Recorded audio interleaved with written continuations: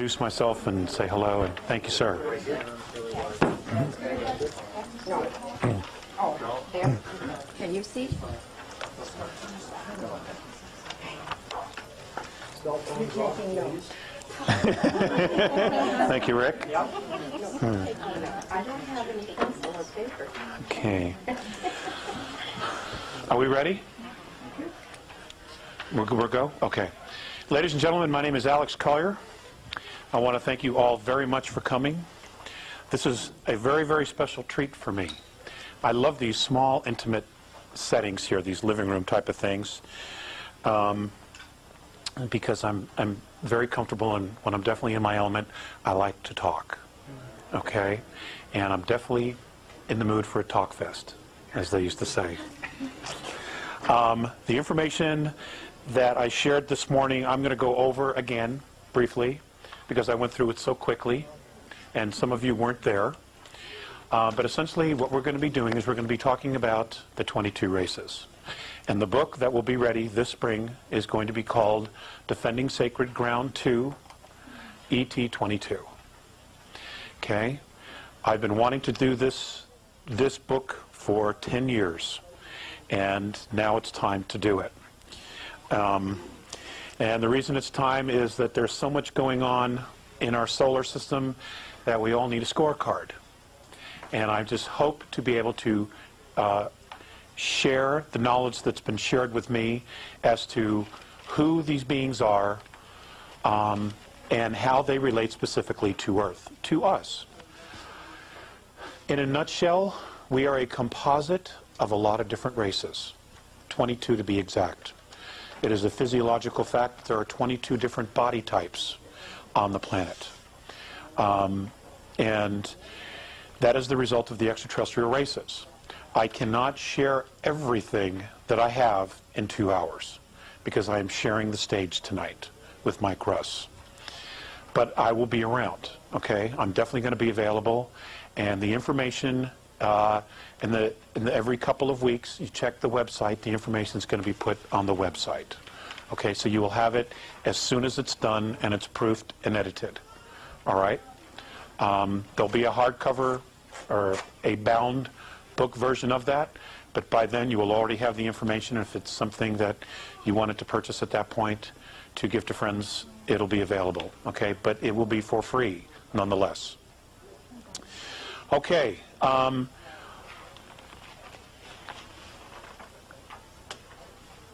not going to go into how it all started for me.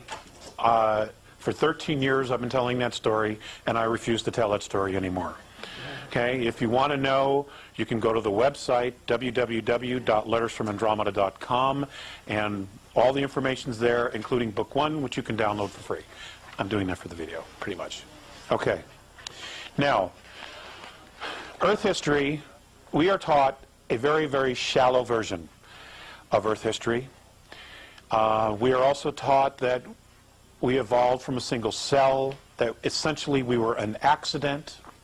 Okay, all of us are just an accident. And something happened, something really weird, but yet something miraculous happened to a couple of chimpanzees, and ta-da, here we are. Okay? Should it be so simple? In fact, I like the real version much better than the concocted version. Okay? And so what we're going to talk about, what I'm going to start with, is I'm going to start with some of the Earth-taught timelines of history, and I'm going to blow through specific periods and just move it through to prove a point. This will be much more specific in the book. Okay? Earth formation. We're going to start with the Precambrian time, 4.5 billion years ago to 554 million years ago. Earth-taught history. The Earth is forming, along with other planets in the solar system. Earth is being born. Life is awakening. The first tectonic plates are beginning to move. Fungus, plants, animals, and organisms are developing, and the atmosphere is becoming enriched with oxygen. Okay? Extraterrestrial taught history, or I should say Andromedan taught history. An ancient race known as the Founders who the Andromedans and the Pleiadians believe is an ancient race called the Paatal. That's P-A-A-T-A-L. Is on an engineering program whereby environments of planets and terraforming is being done. They're doing this to make these planets and star solar systems suitable and habitable for organisms and for life. Rendering ecosystems that are filled with hydrogen, oxygen, methane, and ammonia. Okay, now take ecosystems, one being oxygen, or some being oxygen, some being methane, some being ammonia, and some being hydrogen. Now these are all gases. For the introduction and colonization of microorganisms, nanites, and all types of life forms. Self-replicating machinery and the bombardment by comets and planetoids to change the rotation and the chemistry of the planets. We'll get to the self-replicating machinery here in a little bit. The practice and engineering of removing moons to alter a planet's rotation and moving planets closer and further from their suns to either decrease or increase radiation received by the planets. Now I want you to know that that specific engineering feat of moving planets closer and further away from the sun, moving moons, adding moons, is a practice that is absolutely in full swing today throughout the galaxy and in other galaxies. Okay? It is solar system building. This happens a lot. There are races, even the Andromedans, are capable of creating a solar system. Okay?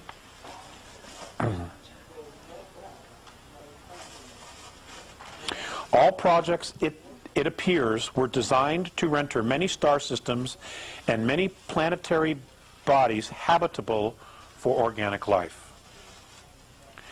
Small machines have been discovered that were built so long ago that no one really knows for sure who built them. They cannot be replicated, and no one knows exactly how they were built. Now, I'll give you an example of the Andromedans. The Andromedans are approximately 43 to 4,500 years more advanced than we are technologically. Now, that's in our years, all right? Now, in our years here, I need more leash. Okay, a year for us equals 365 days. Okay, this is one rotation around our sun. The Andromedans count years in a completely different way. In fact, almost all the extraterrestrials do. And their concept of age, of counting, especially in this way, what they consider a year is when every cell in their body has been fully replicated. Now, if we did that, 1 year would be equal to 7 years in our body. Okay, so it takes approximately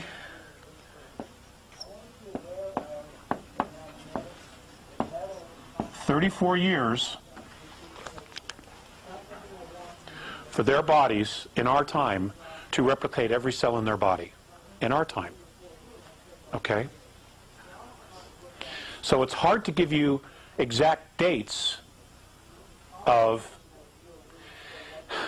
when they say something happened to put it into our timeline, okay, of years, okay? Because in reality, if I say it was 4,000 years ago, then it's a lot longer than that, okay? But they've had a very hard time explaining to me exactly in our Earth time because they don't deal with the concept of time. You know, they just don't. All right? So, but I'm giving you these numbers in Earth years, just to give you an idea of how vast our history is, okay? Now, amazingly, these machines still work. The machines do not have a name in the English language, okay? They don't even have a symbol that we could comprehend. So it's been explained to me that it is considered an antimatter machine. Okay? It creates matter. It creates molecules, which then create atoms, which then creates physicality. And these are actual machines. They're like computers, where you can program it for what you want, and this machine will literally bring it forth and manifest it.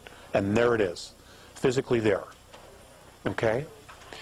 Now, if each one of us had one of these machines, it would be like winning the lottery every day. You know? Mike likes to do VWs. He could make himself a new VW as soon as the new models came out. As soon as he knew what he wanted. Okay? I could create a babysitter. You know, so that my wife and I could go out. Okay, and that's what now. Apparently, there are 7 of these actually working, and 7 different races have one of these machines. Now, these are archaeological finds, discoveries, these atom-making machines, for lack of a better word. Is that on the Earth? I'm sorry? Is that on the There is one on the planet. There is one here. Yes, there is. What? Is that the one out of Jerusalem? No comment. No comment. Do you know where they were found? Nobody knows. Absolutely nobody knows. It turns out that, well, let me just finish reading here, okay? And because all this will come out. They also discovered advanced building complexes, very large machinery, and complete terraforming ecosystems. Earth-like organic life is much less common than hydrogen gas ecosystems in our galaxy because we are limited, oxygen O2 ecosystems are limited to the geological presence of water. Okay, for O2 life forms, which is what everything is on this planet, there has to be water. So, the most precious thing that we have is our ecosystem, our biosphere. The second most important precious thing we have is, of course, the water. And when we get to Nibiru, I'm just going to throw this out there, the entire planet used to be fresh water. Okay? Our entire planet used to be fresh water. The oceans were salinated. Okay? And it was the Nibiru from the star system of Butez that did that because they wanted to control the water. Okay? They salted the sea. They salted the sea. That's right. So now all you have is, at the time when they did this, there was only 4% fresh water, and they had total control over it. That's correct. What was the years again? That they did this? No, how long? 36 years? It took 36 years. 36 years to completely salinate the oceans. And it also gave time for all the life forms in the water to adapt very slowly. But we couldn't drink the water after that. Okay? Is that 36 of our years? Of our years. These are all in our years. It's the only way I'm going to present this to you. Otherwise, it'll get way too confusing. Okay? So, hydrogen ecosystems are much more abundant, as are methane, and because they are not complicated ecosystems. O2 ecosystems are very, very complex. The most complex in the galaxy.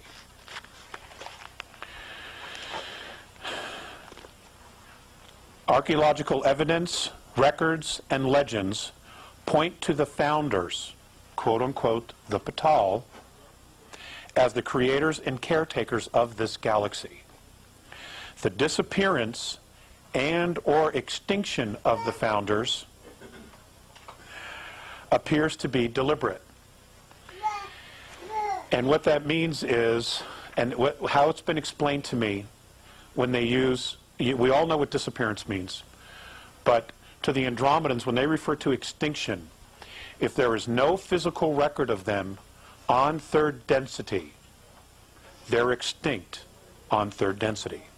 That doesn't mean that they're gone. It could be that they evolved or ascended to a higher frequency, or they dropped down to a higher frequency to create third density, and when they were done, they left. But they are extinct on third density. Okay? See, in sharing this information, this particular information that I'll be sharing in the next year, it's important to stretch yourselves to try to think holographically here, okay? Because there are so many implications to this information, and it's difficult to try to express that because the English language is so limiting, you know, to try to give you a concept about how this was all done. When the Patal apparently left, according to the archaeological record, other life forms, sentient life forms, reptilian, human, plasmic, methane life forms, all begin to appear and do appear in our galaxy in full form. Okay, now just think about that. They appear in full form. That means that they came from someplace else, or they were brought from someplace else. There was no millions and millions of years worth of evolution into this. Okay? And this is the same problem that our archaeologists have on planet Earth. Okay? They keep espousing evolution, but there's just no proof of the evolution in the geological, archaeological record. There just isn't. Things appear fully formed. Okay? It's amazing stuff. Now, are the Patal archangels? Are the Patal the gods? Nobody knows what they are, which is why they just refer to them as the founders, because they don't know. Okay? They don't know. The Andromedans do say that there is a creator. They, in their belief systems, in their traditions, say that it does not carry a dominant male frequency. In their opinion, it carries a dominant female frequency. Okay? So, in their opinion, and I'm telling you, they're real men, you know, the creator is a goddess. Okay? Does exist. Okay, so we blew through that. The Paleozoic era, 554 million years ago to 245 million years ago. A dramatic explosion of diverse, multi-celled animals. Well, they put that because suddenly everything is there. It's in the geological record. They don't know how it got there, where it came from, but it's there. So they just say, well, it just exploded. There it is. All these different things show up out of nowhere. Species appear with all living animals, almost all living animals and species appear within a few million years. Again, there's no evolutionary process here. They just begin to see them in the archaeological record. And each consisting on different parts of our modern continents. Now, at the time that this was happening, the North and South Pole were different. Okay, the planet was literally laying on its side. It had already had a pole shift, one of its many pole shifts. Okay, which is where the physical North and South Pole rotate, usually following a magnetic pole shift if it's done on its own. If it doesn't do it on its own, that is because a planetoid or an asteroid hit the planet, made it roll, and then what happens is the magnetic poles will either correct it over time and make the planet rotate back, or the magnetic poles will follow. Okay? I do not understand the mechanics of that. The west coast of North America ran east and west along the equator. Africa was the South Pole. Okay? Suddenly, during this period, 245 million years ago, 90% of all marine and animal life becomes extinct. Okay? Animal life. Not plant and fauna. Okay? Marine and animal life. Now, you would think that if something really dramatic happened, that everything would be affected. But that's not what happened. Okay? It was mammal and animal life. Okay. The same period, 544 million to 245 million. The ET history. The Andromedan ET history. Races in the solar system begin to develop space travel. Most are only able to travel within their own star systems. Some, however, are able to travel outside of their respective systems and have begun contact and discovery of other cultures. The start of trade within star systems begins. Trade routes are established and negotiated. The sharing of technology has begun, and the development of new systems of space travel has also begun, because now the space colonies, the different races that have been established here that came in and fully formed, have now figured out how to get off their own planets, and now they're talking to other people, getting different perspectives, and they're sharing ideas, okay, and sharing opinions. I've not touched on this, and I won't touch on it in this lecture, but there were also a lot of misunderstandings, okay, that went on here, especially between the hydrogen planets in cultures and the O2 cultures. And I'll explain why there were some different misunderstandings later on when we get into this. Okay, treaties were forged between star systems and races. One particular race of sentient beings, which was much more advanced in space travel, set out to explore the galaxy. That is the Alpha Draconans, the Sea Car. They were the very first, according to the Andromedans, to actually get off planet. And they were, at the time, the most advanced. Okay? They're an incredible race. They are an incredible race. They just have some incredibly ridiculous prejudices and biases. Okay? But that doesn't take anything away from the fact that as a culture, they've done some incredible things, you know? And a lot of other races have learned from them as well. Their spacecraft, at the time, were hollowed-out moons and planetoids, which they refurbished, built out, created their own internal ecosystems, and fitted with propulsion. Some of that using fuel, which is not oil like we have here, but it was some kind of a gel that was mined in their star system. And kinetic engines. They created kinetic engines. What's kinetic? Energy. Focused energy. Electricity, a type of electricity. It's my understanding.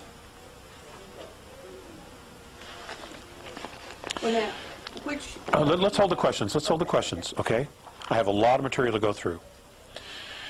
The Mesozoic era, which is 245 million years ago to 65 million years ago.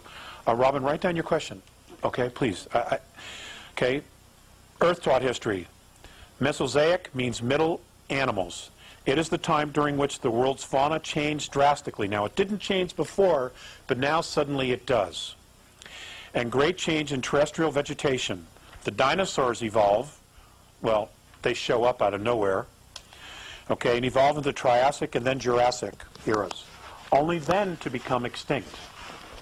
Another planet-hitting asteroid hits the Earth in the Atlantic Ocean off the coast of Colombia, what is now known as Colombia. Now, were they deliberate? Nobody seems to know if they were or not. But what's interesting is that every time the planet gets hit with an asteroid or there's a pole shift, there's a radical change in the Earth's ecosystem. And what happens is it becomes more and more friendly for human life. Okay? 244 million years ago, we could not live on this planet. There were just too many things out there that would have hurt us. Okay? Extraterrestrial history, 245 million years ago to 65 million years ago. Many planetary civilizations have full space travel. Interplanetary trade is extremely established, and the need for natural resources increases and causes the exploration of the galaxy by advanced sentient beings.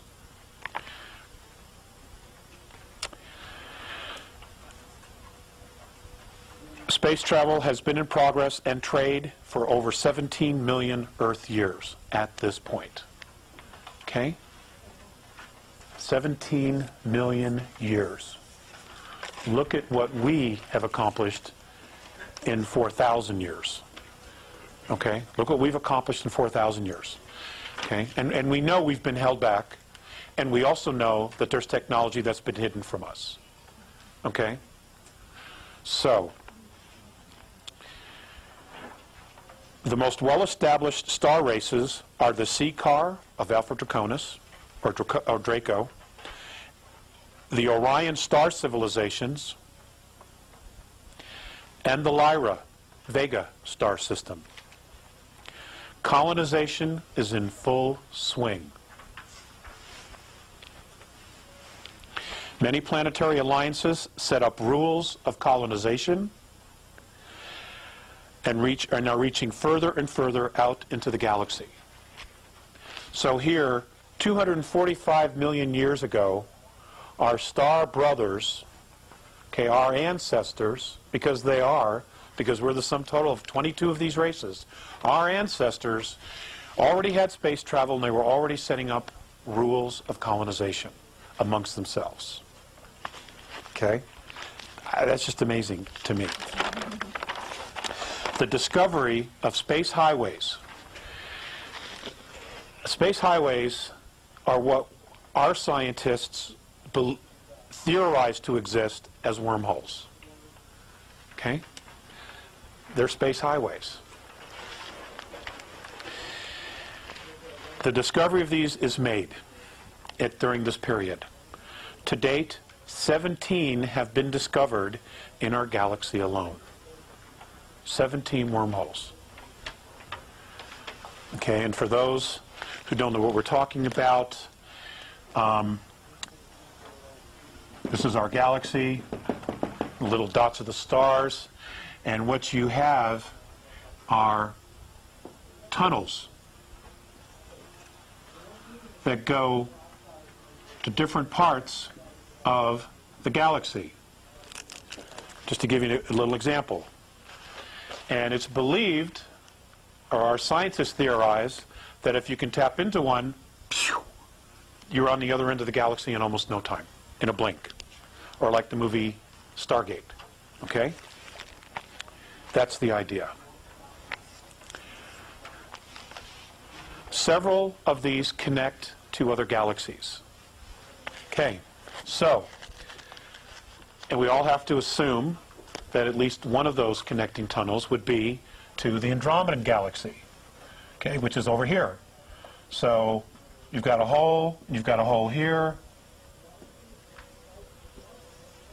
Okay, now you have a way to get there in like 0 time or incredibly fast, so that it's not a situation where you get in your rocket and by the time you get to your destination, everybody's dead because of old age and everything else. Okay?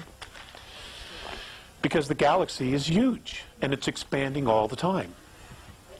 Okay. But as the galaxy expanded, many of these tubes of focused time, that's the Andromedan perspective of what a wormhole is.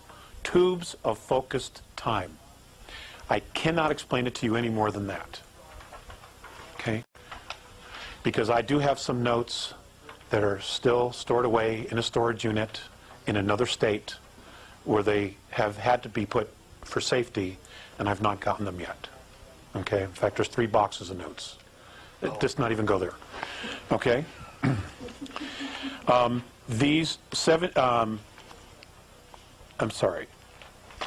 Some of these tubes have snapped. In other words, as the galaxy expanded, okay, there were breakages in these wormholes or space highways. No galactic races to the present time, and this is as of 11 months ago, Earth time, okay, knew how they were built or who they built them or who built them, and they can't be repaired because we don't know how they were built. Nobody knows how they were built. Okay? There is an assumption by many that the founders created them, which is how they were able to do all of the terraforming and echo building in the galaxy in preparation for life to be introduced here. There is an assumption that that's who built it. The truth is, we don't really know for sure. It could have been built by someone even before them. We don't know. Okay? Because according to the Andromedans, third density as we know it is 21 billion years old. Okay? The universe that we know of, which includes all the dimensions, is 21 trillion years old in Earth years. Okay? Which is a staggering number. Absolute staggering number. Okay, we're going to get to some slides here in just a little bit. Okay. According to Morine and the Andromedans, only 2 of the superhighways, the wormholes, have not snapped in our galaxy. Okay? So out of the 17, 2 are still fully operational. As trade increased, the spread of life forms also takes place. The experimentation of transplanting life forms and vegetation is in full swing. Okay, now let's go back to the dates. 245 million to 65 million years ago.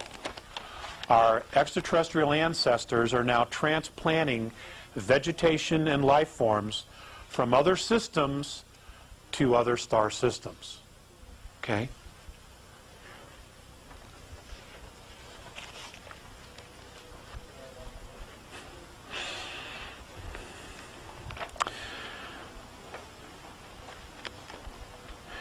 The transplanting of life forms is only with life that has potential. Now, what their actual definition of that potential is, I can't tell you because I don't know. But according to Morine, this potential can only develop in complex ecologies. And by far, the most complex ecology or ecosystem in the galaxy is O2, oxygen-based, which is what we are. Truly complex ecosystems only occur in a relatively small number of planets in the galaxy. Now that might be, several billion planets. But when you take into account, how many suns and how many actual star systems we have, it is in fact a small amount. Even though to us, we would say, my God, there's 200 billion Earths out there. I mean, that's a staggering number to us. But in the big scope of things, it's actually a very small amount, because the hydrogen ecosystems by far outweigh all the others. Okay?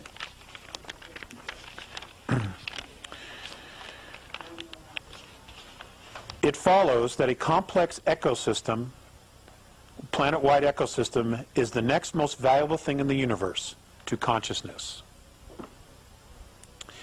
Species, however, come and go but a truly rich biosphere will endure as long as it's not compromised.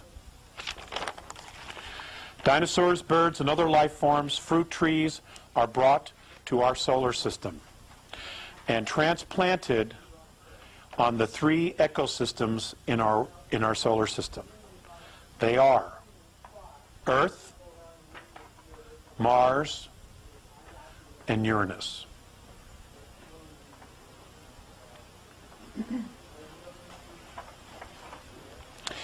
All developed extraterrestrial races have already impressed on their civilizations that conservation of biospheres was and is simply a necessity. Okay?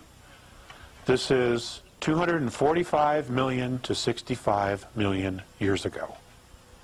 Okay? They were already teaching their children about conservation of the ecosystem. Okay.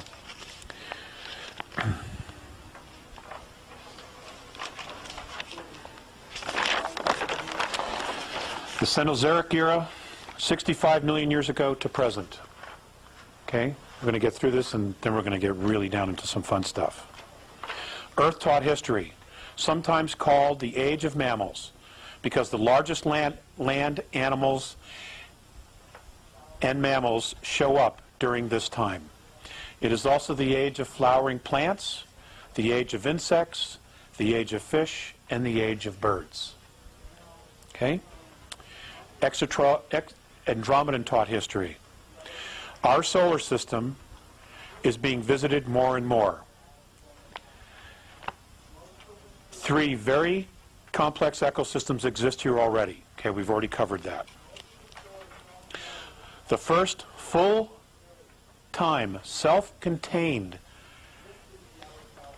biosphere called an Eden. And I'm going to use that word because that's what the Orions called it. That's what the Draco have a different language, but that's what the Orions called it. That's what the Nibiru called it. That's what the Aldebarans called it. And that's what the Pleiadians call it, an Eden, okay? Which is like a garden. It's a fully transplantable biosphere, having everything they need to exist somewhere else. Okay? Now,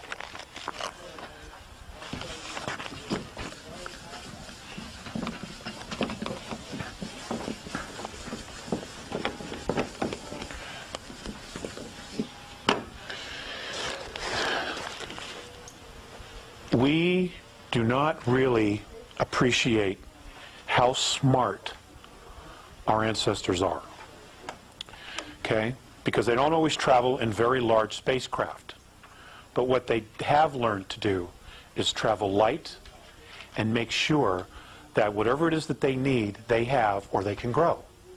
Now, virtually every mothership has an internal ecosphere. Every one. Now, we see the scout craft, we see the 4, the 5, the 100-mile craft. The 100-mile may have some kind of an ecosphere inside of it because it has a crew. That crew needs to eat. Okay? So they will create a park-like setting, an ecosphere, inside those spacecraft. Most of the craft that have hit the Earth are just little scout ships. Okay? If a 100-mile mothership hit the Earth, we'd have a pole shift, and everybody would know about it. Okay? But the very large ships, and I'll give you the example of the Andromedan motherships. They're complete spheres, and on the inside, they are complete worlds unto themselves.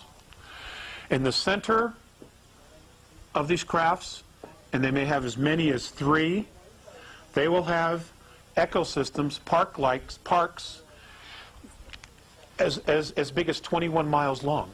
The one that I saw was 21 miles from one end to the other. For me, and it was 900 miles. Okay?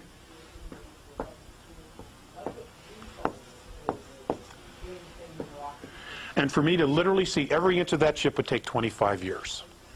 That's how big it was. Had everything. Everything. In these parks, you could not even tell that you were in a spacecraft. you would think you were in a park, you know. Agora Hills, California, Rocky Mountain National Park, Central Park, although I wouldn't necessarily want to hang out there. You know, Central Park, but, you know, without the crime, okay? And they're complete unto themselves. Everything is grown aboard the craft. So, when they come here, and they send a team down to the surface of a planet, and they say, okay, we're setting up we're setting up an Eden because we're going to leave you, a team of you here, to research the life, the plant life, the geology of the planet, the minerals, what it has, okay? What they do is they literally drop, can be as many as 12 type of cylindrical antennas. They plant these antennas down into the ground, at least a mile into the ground, and when they flip these things on, they connect. And when they connect, when they turn on and they connect to each other, they create a dome. Okay? A dome. It's a frequency dome. And then all they do is they unload the plants, they unload the fruit trees, everything they need, and this biosphere is exactly to match their physiology. Doesn't have too much oxygen, doesn't have too much carbon. It's exactly what they need. It can even be hydrogen. Can even be hydrogen. Because what it means is then, once they leave, they just wear a spacesuit and they can go out and do their work. But when they come back for doing their work, they enter their biosphere, and it's like living on the home planet. Okay? This is what I'm talking about. This is what an Eden is. Okay?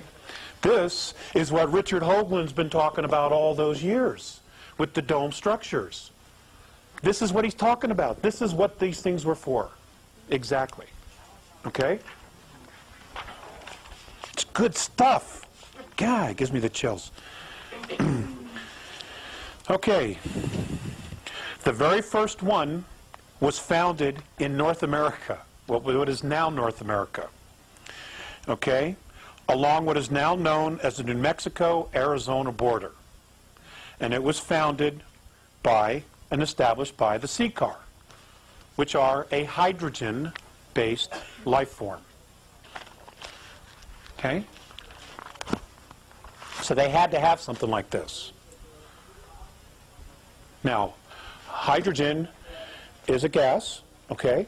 It's not something we can use. We can't, our physiology simply will not allow us to breathe and live in an environment like that.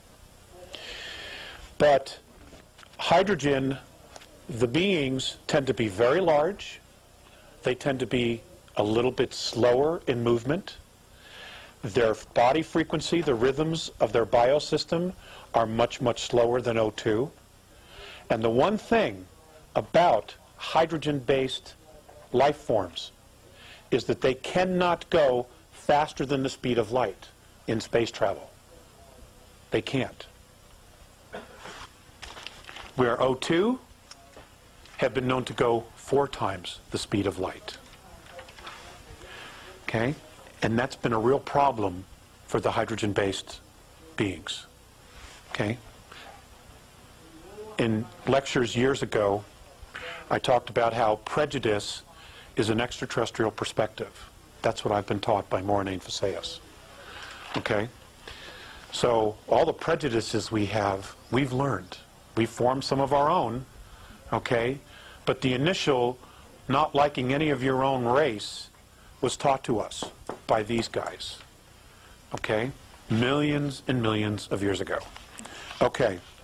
Now, this first Eden was created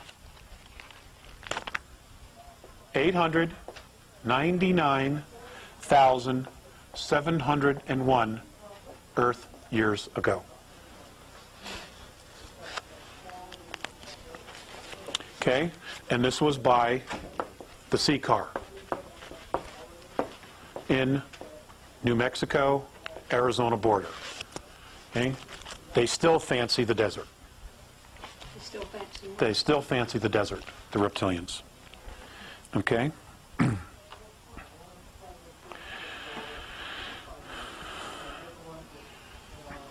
This biosphere was first inhabited by caste.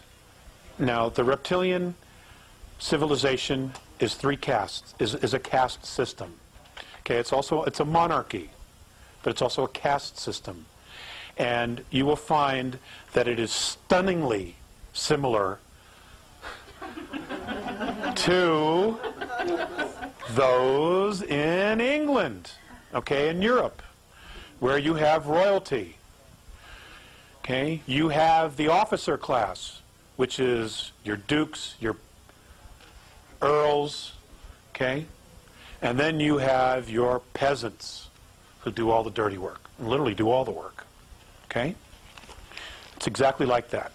According to Mornay, this first biosphere was built by the officer caste or officer class of reptilian beings, and they were the first to stay here. It was not actual royalty. Okay?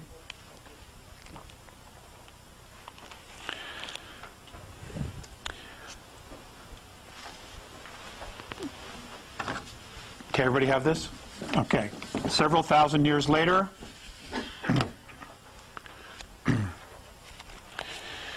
Orion, well, actually a couple hundred years later, Orion established an Eden here from the Orion star system. I'm so bummed my wife is missing all this. Okay. If you have your cheat sheet that I handed you,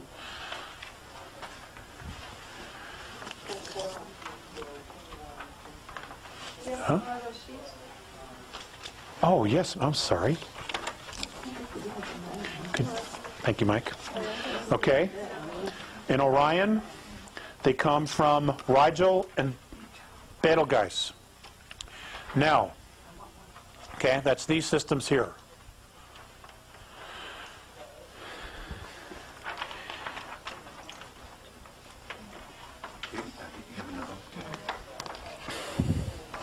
Okay, I'm glad I brought extra. Now, Rigel, the star we call Rigel, the Orions, their name for this planet, for this star system, is Cyclopesis. In their tongue, it is called Cyclopesis. And whenever they go to a formal function of a galactic event, where there are other star races there, and we'll talk about, we will get to that, the proper way that they introduce themselves, and this is what the Andromedans do, and apparently it's tradition, and it was done, and everyone, whether they're enemies or not, have agreed to these specific introduction traditions so that there's no misunderstandings. Okay? So they've created traditions, and everybody does it, no matter what. This is what they do. You introduce yourself, you give them your full name, any rank or office, and the star system that you're from. So, Alex Collier, father, because I don't have a rank or an office, okay? Sol system, Terra 3. That's how I would properly introduce myself, so that whoever it is that I'm introducing myself to knows who I am and where I'm from. Now, if you're an extraterrestrial, you're all talking, most of them are telepathic. So therefore, they're giving the same information, but as they're giving the information, they're also flashing star maps because that's what's in their head, you know, and the other races immediately acknowledge that because they get all that, okay? Okay, Orion established their first Eden in what is now called, I'm going to write this down for you, Uramani, China. The date, 763,132 years ago.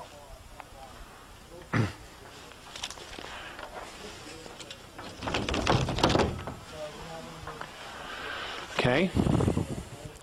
Shortly thereafter, Capella, also part of Ursa Major, Ursa Minor. The Capellans established their first full operational Eden 741,237,000 years ago. And theirs was established at the base of Mount Yogin in southern Chile.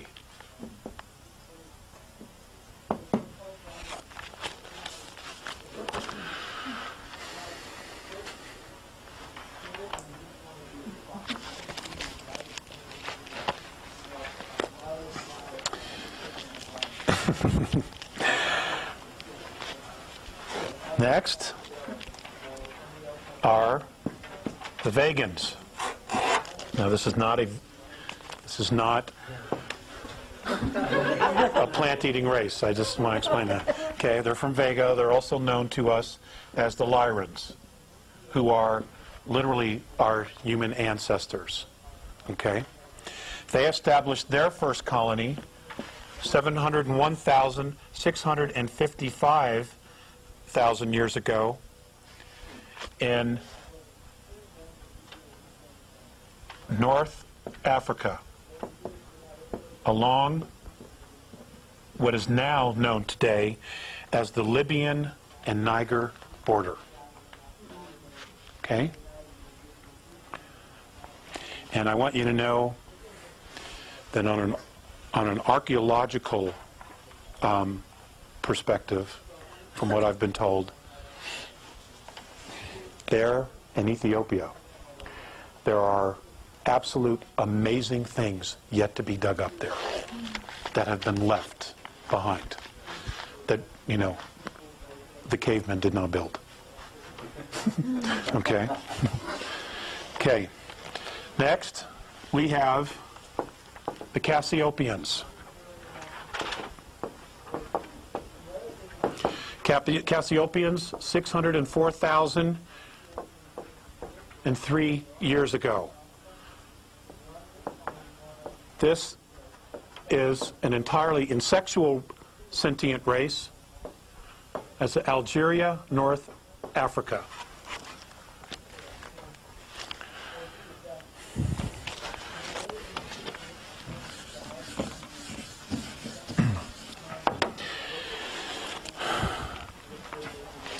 And I'm just going to do two more, and then I'll just read the rest. Do we thank them for talking? Yes, we can. Yes, we can. Okay, the next is Butes.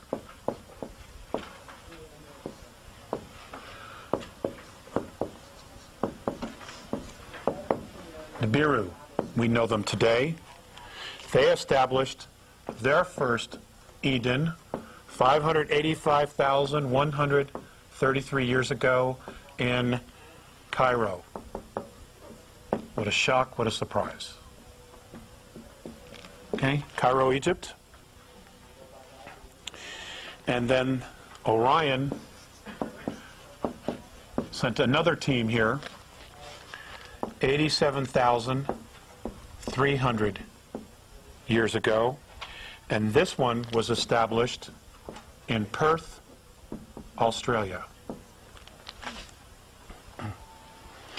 Now, the Earth was not in the position that it's laying in now. Okay? If you were to take the planet as it is today and lay it literally on its side, this is where they were colonizing. But these are the locations we know today. Okay? Now, some of the colonies, after they'd been here for some time, they packed up and they left. They got all the information they wanted. Okay, but the Earth is in constant flux. You got to remember, many of these are hydrogen-based extraterrestrials, hydrogen-breathing extraterrestrial races. So when they go to their home planet, it's dull compared to the very complex ecosystems that O2, that oxygen breathers have and live with. Okay, so they're extremely fascinated, and according to Mornay, what they were trying to do was to not only study the vegetation and life forms here in oxygen oxygen-breathing ecosystems, but they were also trying to genetically manipulate them so that they could take them home and make them hydrogen. That's what a lot of this was about.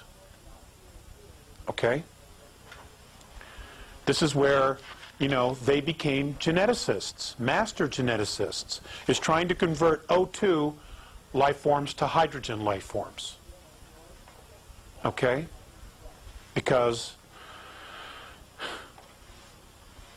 we're blessed.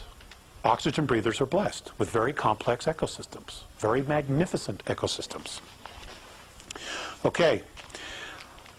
Lyrans, again, came back 83,400 years ago. Has anybody ever been to Basque country? To the Basque? Right. Their language, nobody knows their language, where it came from. It's an ancient Lyran tongue that has survived. It's extraterrestrial. In fact, all of them are. But that one is really, really still close to the original tongue. Okay. Orion came back again 73,414 years to Mount Neblina on the border of Venezuela and Brazil. Now, 71,933 BC, Lemuria is founded as a collective colony. Many of these races decide, okay, let's just pool our resources. And they move their Edens to a continent in the Pacific. Those star nations were the Lyrans, this is who founded Lemuria, Cirrus A,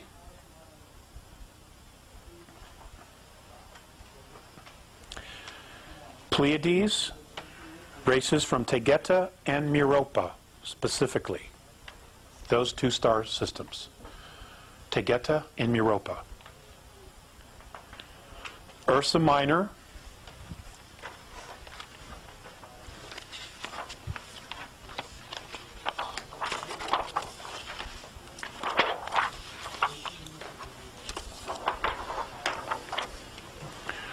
okay, this is the Lyran star system. You have your cheat sheet, okay? Tells you where the races were from. Okay, we were all fascinated. Everybody's fascinated. Well, I'm not, but a lot of people are fascinated with the Pleiadians. Okay, so we'll leave that up there because we're going to talk about them in a little bit. And Butes, which is Nibiru. This is 71,933 BC. Okay, Lemuria is established as a collective colony. So now everybody's working together. Okay? Good sign. That's a good sign. Okay? It didn't last, however. 57,600 BC. Atlantis is founded. Now, somewhere between the establishment of Lemuria and the establishment of Atlantis, the Pleiadians get pissed off and they leave. Okay? A misunderstanding. They come back. They come back to the star system. And Atlantis is founded 57,600 BC. It's the Pleiadians again, the Nibiru, Antarians, the Hyades, a group from Sagittarius, and the Andromedans make a guest appearance. Ta-da! Okay. Do I need to read those again? Yes. Okay. Atlantis, Pleiadians, Andromedans, Butes, which is Nibiru. You know, but you might as well know where they're from. Aldebaran, Antarians, Antarians, the Hyades, which is right here, and Sagittarians. With the exception of Nibiru, all of these are O2s, okay, that established Atlantis. O2 except which O2 breathers, with the exception of Nibiru. Some of them, of the Nibiruan tribe, are oxygen breathers, okay, because they come from Cirrus, okay? But those that come from Butes are hydrogen. But they can still operate and function as long as they wear a helmet, okay? So, 31,017 BC, Lemuria is destroyed in war. Exact date is 31,017 BC. 27,603 BC, Atlantis is destroyed. For which? Okay, Lemuria is 31,017 BC, and Atlantis is 27,603 BC. When you were given the dates before, you didn't do BC. You said that many years ago. I'm adding BC. It was in my notes, I just didn't do it. I was very quick in running through my notes this morning. You did mean BC. Yes, ma'am. That's what I meant. So I apologize for not being more specific. Okay. Yes, I take full responsibility for that. Okay. Now, I'm not going to go into, the who's and the what's and how's and why they destroyed each other. But again, let's just kind of go to the cheat sheet here. Actually, let's not. Let's just do this. Let's do this. I'm going to, actually, I'm doing pretty well here on time. So,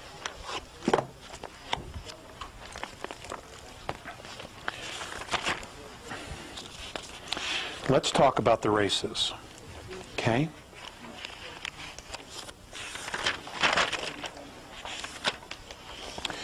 Let's talk about the sea car. Alpha Draconis, the ancestral line of the reptilian races in our galaxy. The sea car themselves, according to legend, do not know exactly where their home system is either. That's how big the universe is, or the galaxies are. Okay, the universe. Okay, that's how big it is. According to the Andromedans, there are 100 billion galaxies known and mapped in the known universe.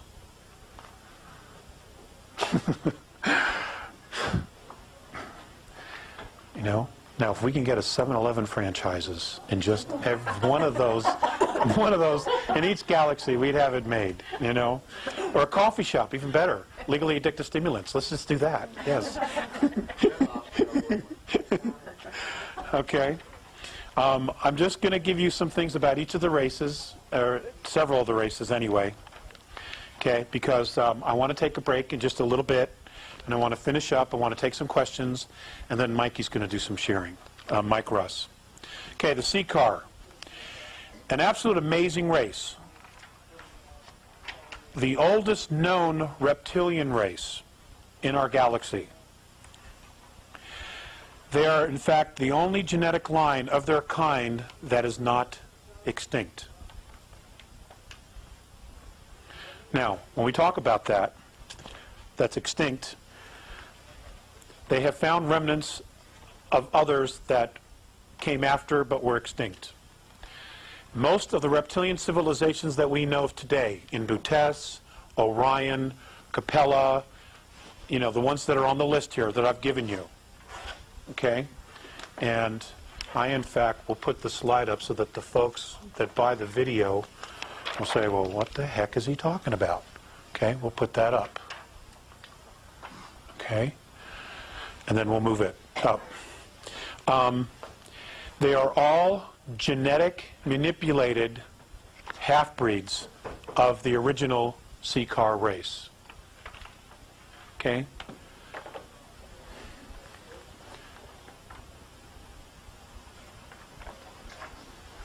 Okay?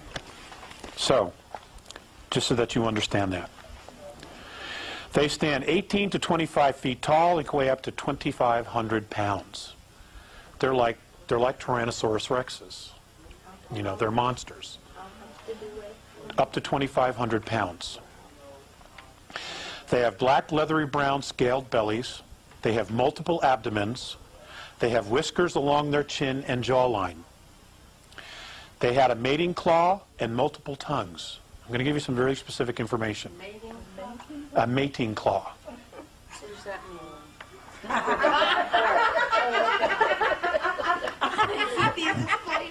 Honey, Robin, you need a mating claw. Well, we'll find somebody that's got a mating claw. And multiple tongues. Okay? They lay eggs. And what is called a battle hormone is used to accelerate the birthing process. Uh-huh. They're male and female? Yes. They are a duality. This is why ancestral females did not participate in war. It's because if they did, there wouldn't be anybody there to help with the eggs. Okay? They also have to be there to secrete this hormone. Okay? I'm only sharing with you what I know about them, okay?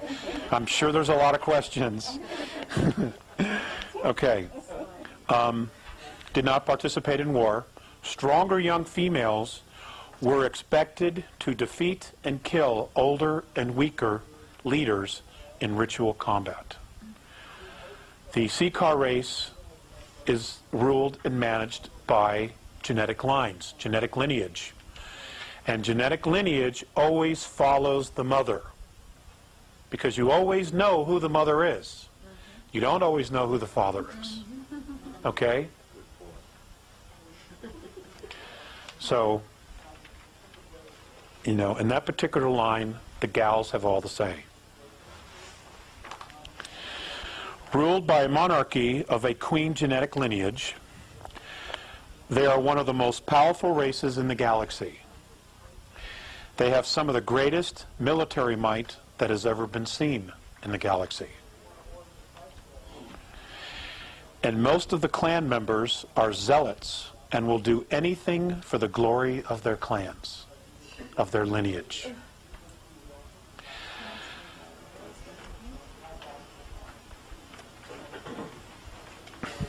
They have been the chief enemy of all human races in this galaxy in past conflicts. Again, we're talking about hydrogen breathers versus oxygen breathers. They have 3 spinal columns. One spine is located ventrally near the stomach. The other 2 are located dorsally on the left and on the right of the Seacar's body. The spinal columns join near the dorsal of the geometric center at the extreme posterior of the trunk to form a long and very powerful tail.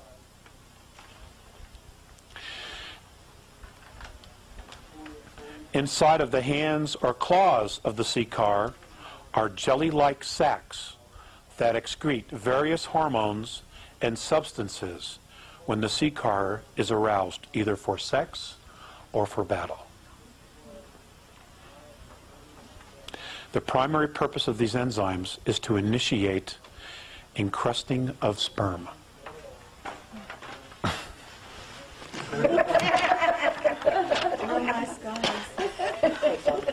Okay. You know, hey, you know, there is an amazing amount of life out there, and you know, they look at us and they think we're beasts as well. Honestly. Okay. Now, I'm going to talk about the Lyrans. Now, when I'm talking about the Lyrans, and then I'm going to talk about the human race as a whole, about some other things here. I've got some pretty good notes. I'm also talking about us, okay, and our ancestors, and all the ancestors of the ancient Lyran line, genetic line. Okay, now before I even get to that, I'm going to read the first sentence that I have on humans. The human race is unusual in having all of its members' race derive from one genetic line.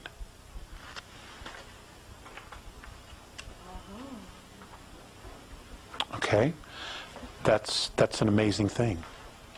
That is an amazing thing. Okay, so now let's talk about the Lyrans, and then we'll talk about humans some more. Okay, we'll talk about the Lyrans. Their skin color is amber, blue, and or red.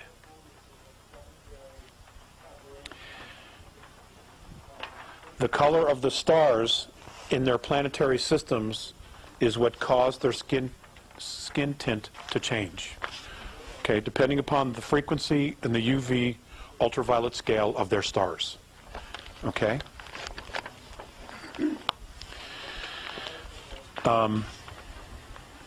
They're mammalian of mammalian descent. Okay? They are the only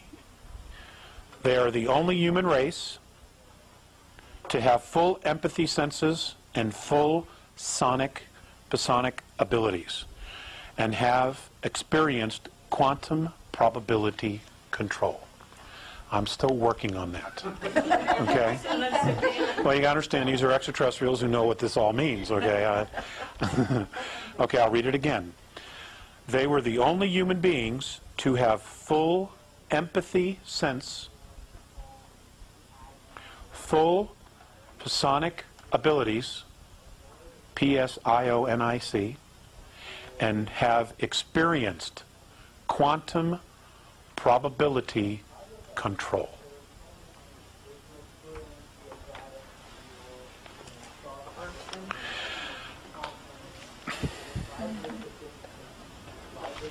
Okay.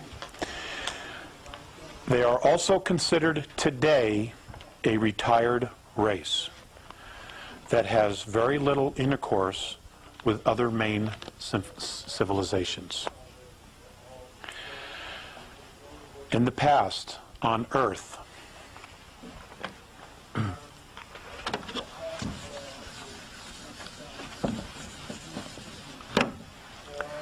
they were known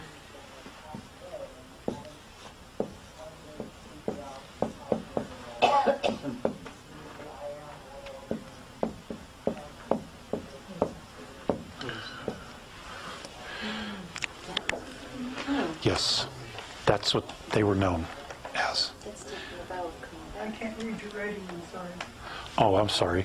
Bodhisavita. It's B-O-D, B-O-D-H-I-S-A-T-T-V-A.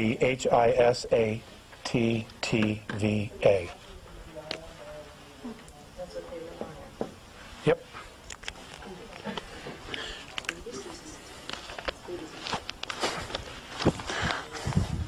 Ta-da! Lights go off. That's great. You know, that's great.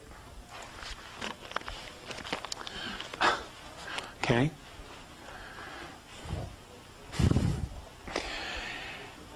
They have been known to monitor and provide guidance for some planetary systems. Some planetary systems today see them as their protectors and guides. They're worshipped, in other words. What's interesting is that the Lyrans prefer to live on ringed worlds. They just have a preference for living on ringed worlds. And on the Andromedan Council, they are known as an elder race, which carries great prestige on the Council. Because extraterrestrial civilizations, ladies and gentlemen, really pay close attention to genetic lineage. Okay, now we're going to talk about the human race as a whole. The Andromedan, how the Andromedans see the human race. Okay? And I'm doing this for the people at home so that they can all write this down. Okay.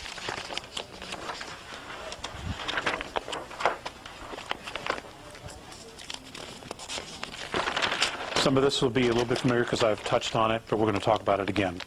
The human race is unusual in having all of its member races derive from one genetic line.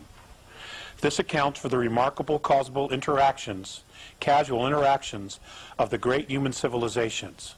But for better or for worse, human galactic civilizations, even if they compose a single clan, have diverse evolutionary histories. Okay? Each culture is very different in the way that they've evolved. Okay? Not as a species, but as a culture. Okay? I want to be specific to that. And misunderstandings and conflicts have occurred. Traditions exist to minimize the likelihood of misunderstandings and to lessen the negative consequences of any miscommunications that might occur. So they put in place, they were sentient enough to know that they needed to put things in place to try to minimize human versus human war. Okay?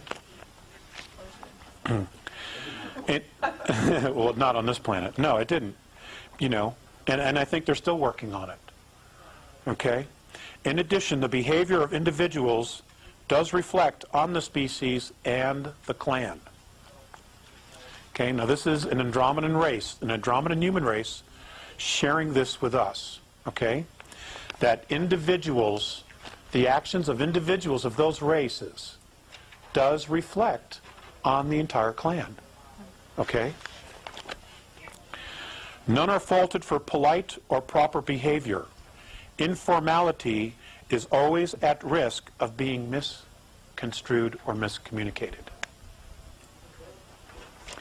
The traditions of human interaction were developed by the ancestors over the ages. When an elder race insists that a new civilization observe traditions, okay, an example, the Andromedans come down, they introduce themselves, they say, okay, boys, it's time to go to the show. Okay? It's time to go to the show. What happens is, in the show being the Andromedan Council, we are being asked to be invited to the Andromedan Council. What they will do is they will teach us the tradition, the proper way of introducing yourself, of acting before all these other civilizations. Because you will be misinterpreted if you walk in, hey, old man, what's happening? You know, it'd be completely misunderstood. Okay?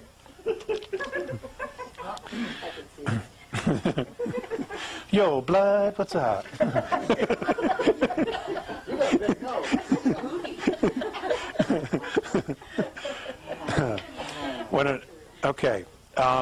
That a young civilization observe traditions.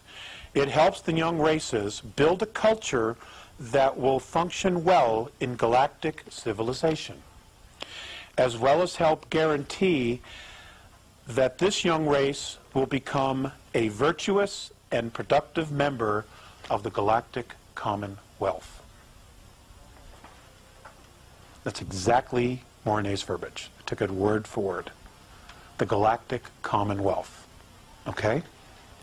It is important that all humans be as polite as possible. This helps both the young and the old cultures, because many old are socio-biologically dependent on ritual. They have become so conditioned that this is just the way you do it.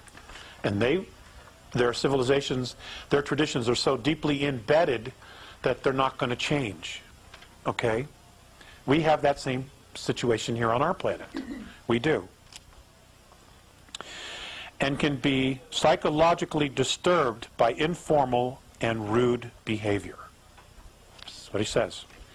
If the occasion calls for it, apologize, and then speak only when spoken to. Never touch a fellow elder race person unless you are specifically asked to.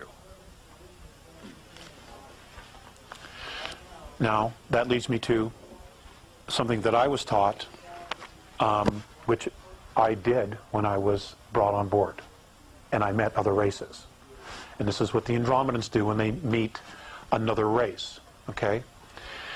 And I was taught to teach this to everyone here, which I've done, so I'm going to do it again.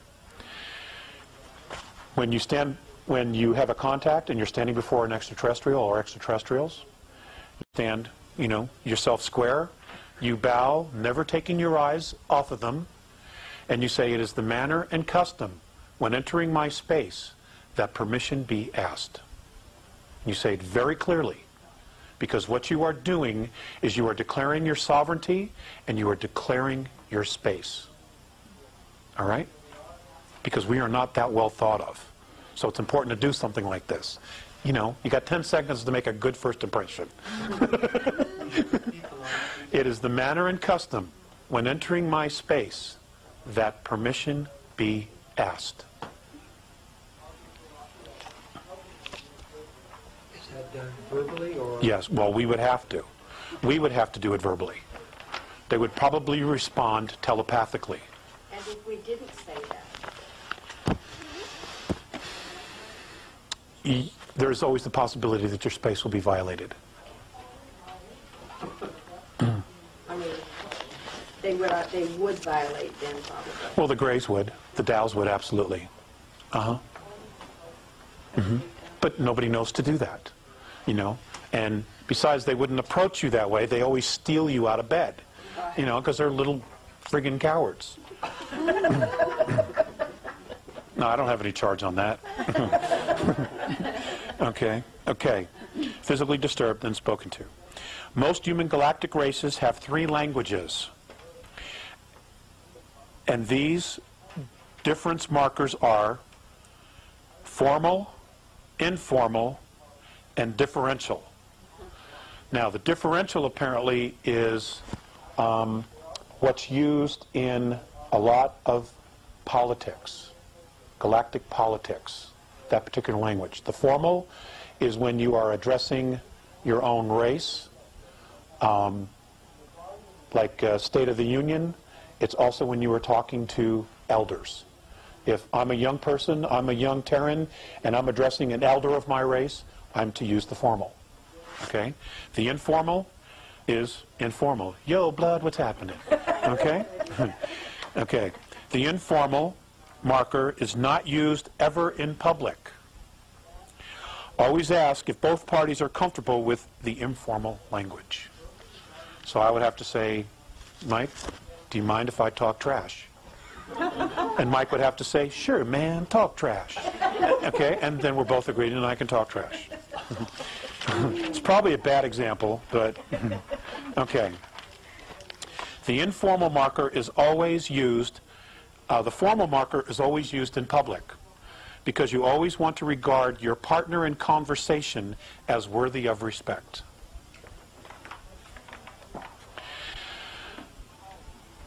The prestige of a mature race is always subject to debate. The general rule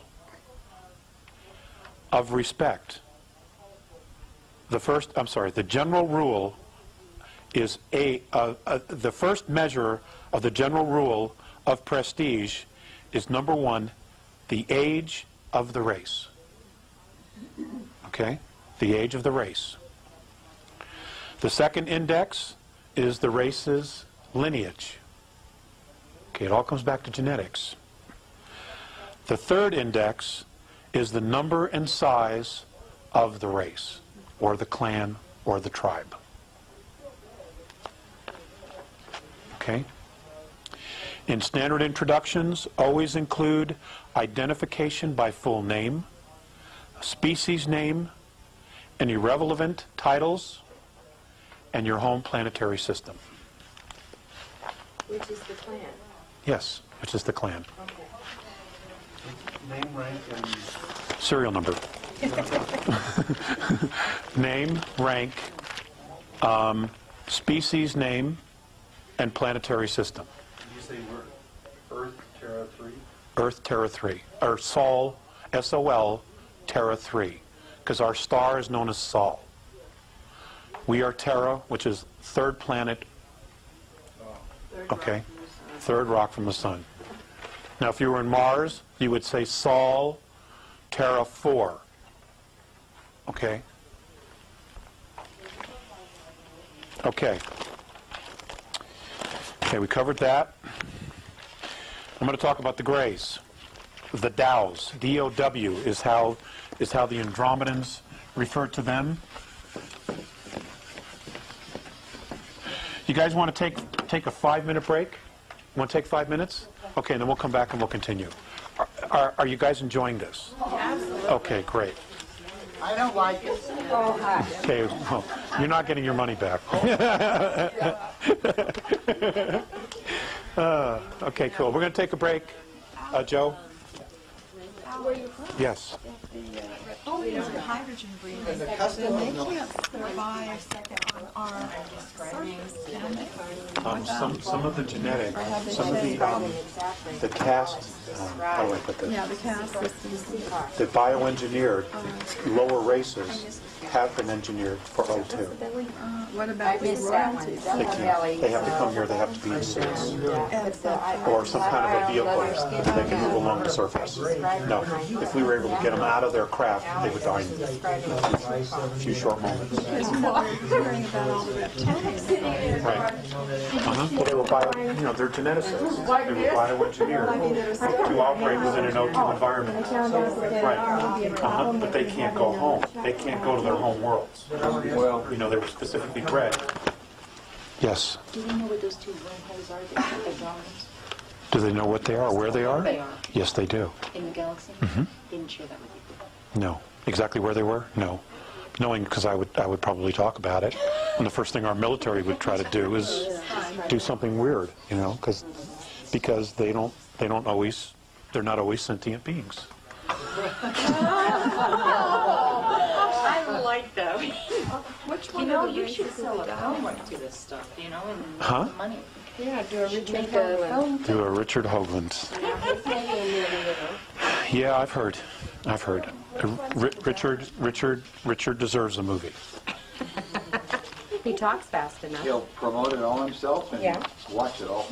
Right, and he'll provide all the documents. That's okay. That's okay. That's all I say. Yeah, he's got some good information. And everybody's got pieces of the puzzle.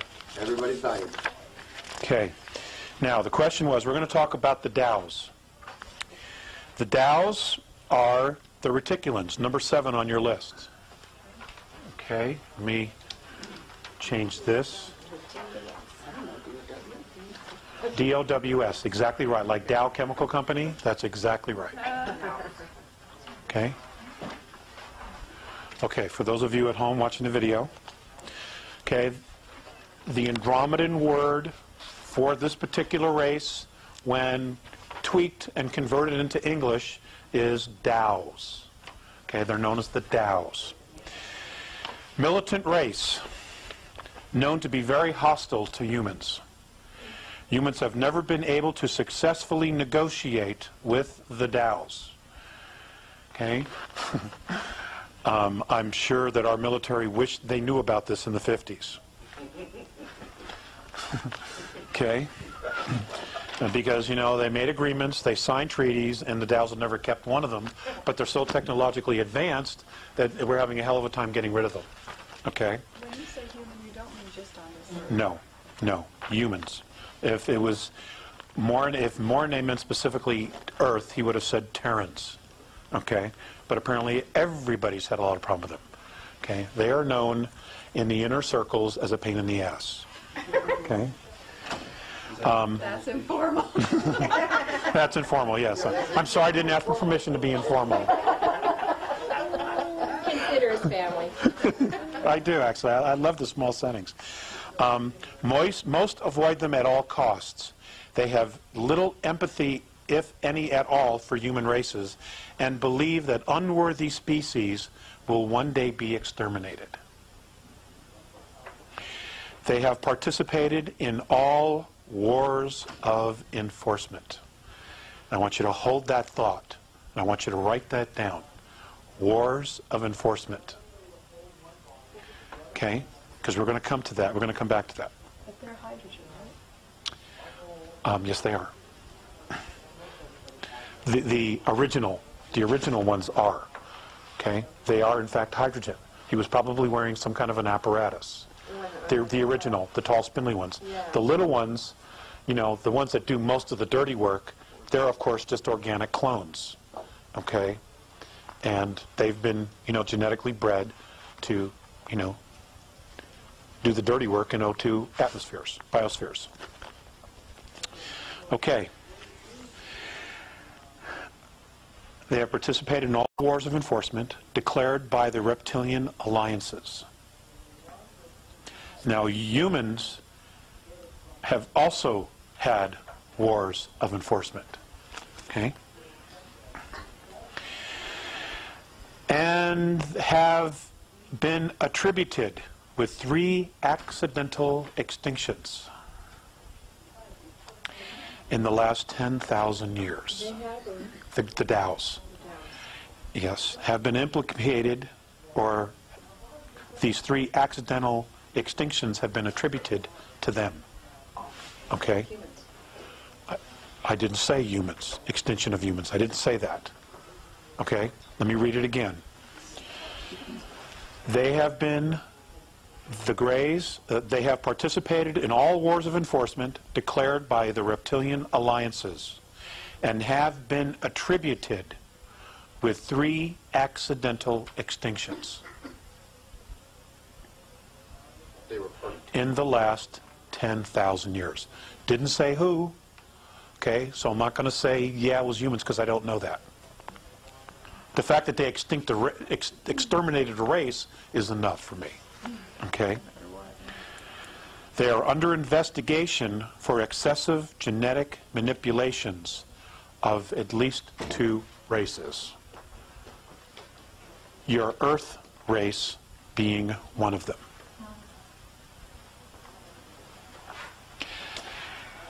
And something else he added as an afterthought is that they do not experience childhood.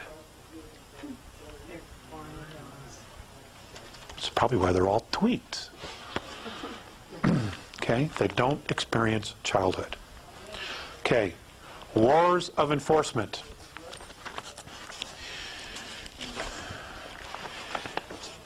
In the human race, a war of enforcement is where someone, whether it's a human race or a reptilian race or a hydrogen breather or an oxygen breather or a methane breather or an ammonia breather, if they cross the line and do something so severe, they will literally go to war to enforce a punishment, to enforce something, a restriction. They will do that. What is going to be happening here in our solar system in the next couple of years is being classified as a war of enforcement. Okay? It's not a police action. They're coming in to kick butt because they've crossed the line. And we're not the only star system. You know, there are 21 other star systems that are having the exact same problem that we're having. This is where you talk about them getting kicked out. Yes, that they want all regressive presences off our system, off our planet and the moon. They want them completely out of here. End of story. They want them out of here. Now, if it's true that the moons of Mars, Phobos and Deimos, are no longer in orbit around Mars, and that they are, in fact, in orbit around Earth, then something really major is about to happen. Well, couldn't I see them? No, Apparently people do. Apparently people do. People are taking photographs. They are. People are seeing it. I myself have not. You know? But I live too close to Denver, and there's just a lot of city lights. But there are people back east who say they're seeing them, or people in Europe who are seeing them, you know, who said they've seen it. The solar eclipse in Turkey several years ago. Western European reporters, cameramen, who were taking pictures, got pictures of these two objects. And when they were blown up, they look exactly like Phobos and Deimos, following the moon. Both inhabited? No. Well, yes, they are. Yes, they are. Well, there's both spacecraft. They're both spacecraft. It's a spacecraft. It's an old, hollowed-out planetoid, converted with an ecosphere on the inside and propulsion on the outside. Right, it's a spacecraft. It's an older model. You know, you can find it on any good used spacecraft car lot. I want one. You know, and the Dows.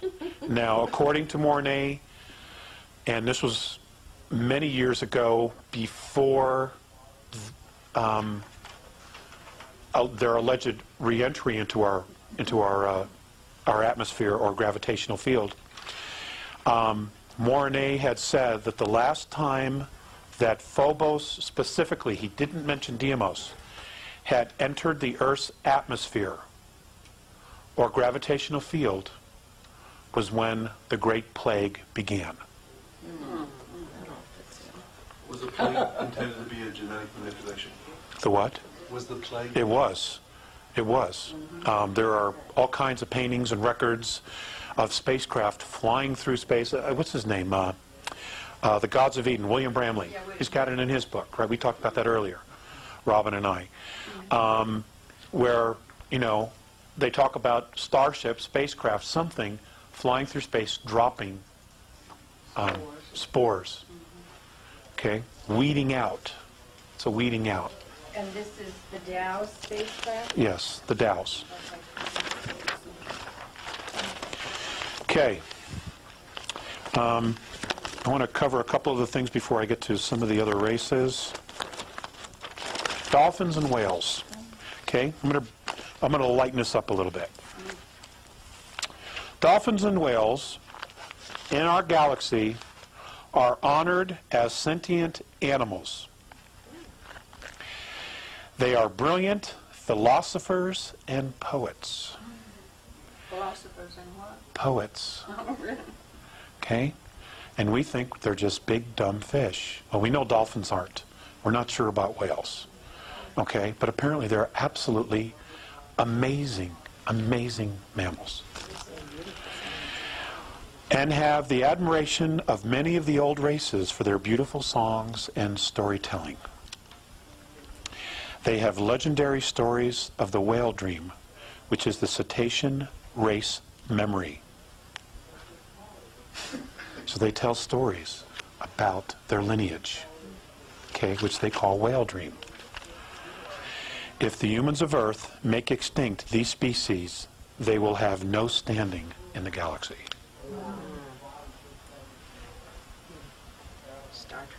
Star Trek. Then this is the only place. And you know, some of these guys, some of these writers, they're clued in. I don't know where they're getting this stuff, but they're totally dialed. Okay, and the same for dolphins. You know, we don't know their language, and it's an extremely sophisticated language. It's more sophisticated than the English language. You know, and it's apparently it's a trinary language, which is why we don't understand it, because we are so one-dimensional in our language. You know. Is this the only place they are, though? No, no. Whales and dolphins originated in Cygnus Alpha. Okay? I got one of those.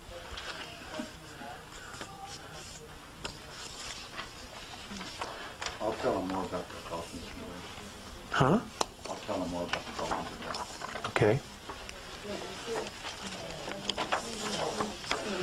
Okay, now if you look on your little cheat sheet. Lift the lid. Oh, yes, you're right. Gotta keep an eye on me.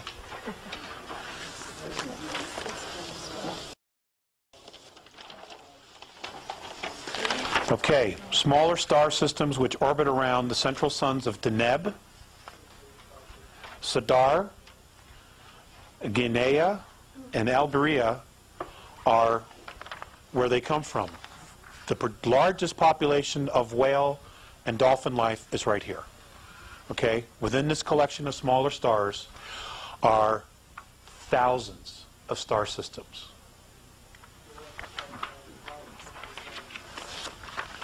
Why were they brought here? For song. They wanted to migrate. They wanted to explore other worlds. They wanted to add to the whale dream. Okay? And they were brought here millions of years ago, and they are recording. You know, and my understanding is that when they birth the young, they teach them the song. Okay? And the song is the story of the lineage, of their lineage, and the history that they've learned of the home world that they're on. That's the song that they sing. They're singing the song of the story, of the lineage. Okay? And it's, you know, one right after the other. They teach them everything they know. It's amazing. Absolutely amazing. Okay. Okay. Just going to touch on H2 and O2. Hydrogen, the hydrogen life beings were threatened or felt threatened by O2 life forms because O2 life forms have a much faster rhythm.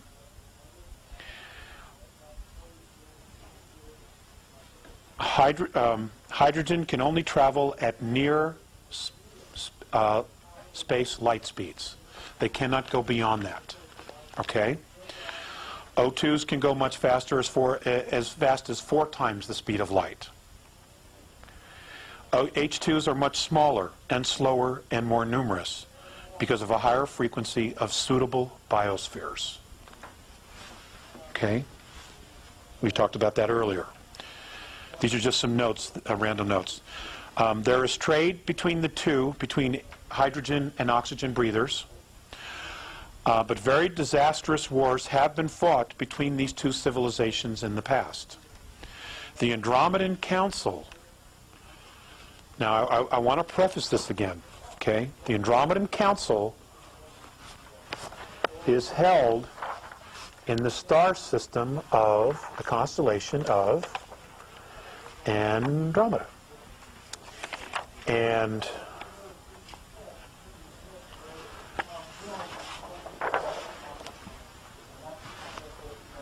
okay, and it's here at Mirosh. Okay, this right here. This is where the Andromedan Council is held. This is also where the star systems of Zenitae, all in here, Zenitae exist. This is where the Andromedan people live. Okay? These systems right here is where the Andromedan Council is held. They are Yes, they are. The Andromedan Council was created to study migration and to try to limit contact between hydrogen and O2 races, and hence to stop conflict between the two great orders of organic life. Communication between the two species at times remains quite difficult. Okay, that's how it got started. Okay. Interfacing with the hydrogen form, you should talk very slowly. Yes, you should. Everything you should say. And you absolutely want to use the formal, polite language so that nothing you say is misunderstood. Okay? You will know that because they will be wearing some kind of an apparatus over their nostrils. Now, those nostrils could be almost anywhere depending upon the species. Okay? If they're wearing a suit or some type of a helmet, then you can assume that it's a hydrogen. Okay? Or a methane or an ammonia. Okay? Because if it's an O2, an oxygen, he will not need that apparatus. Okay, the Andromedans. These are just some brief notes, and then we're going to do some questions, okay? They are tough, honorable, courageous fighters. They build massive ships to environmentally resemble worlds. Comfortable, solid, and durable craft. These are my own words. They are model galactic citizens. They are responsible to a fault. If they tell you they're going to do something, they will do it, even at great cost to themselves. Okay? They are very active in galactic politics and enjoy considerable influence in galactic institutions. Now, institutions have been set up, okay, especially with O2 civilizations. Those civilizations are the Institution of Civilized Warfare, okay, upliftment. You people would know that as ascension, okay? Their word is upliftment. They don't use the word ascension, okay? And we'll talk about that in a minute. Migration, which is colonization, and traditions, okay? They are very patient, thoughtful, and above all, careful.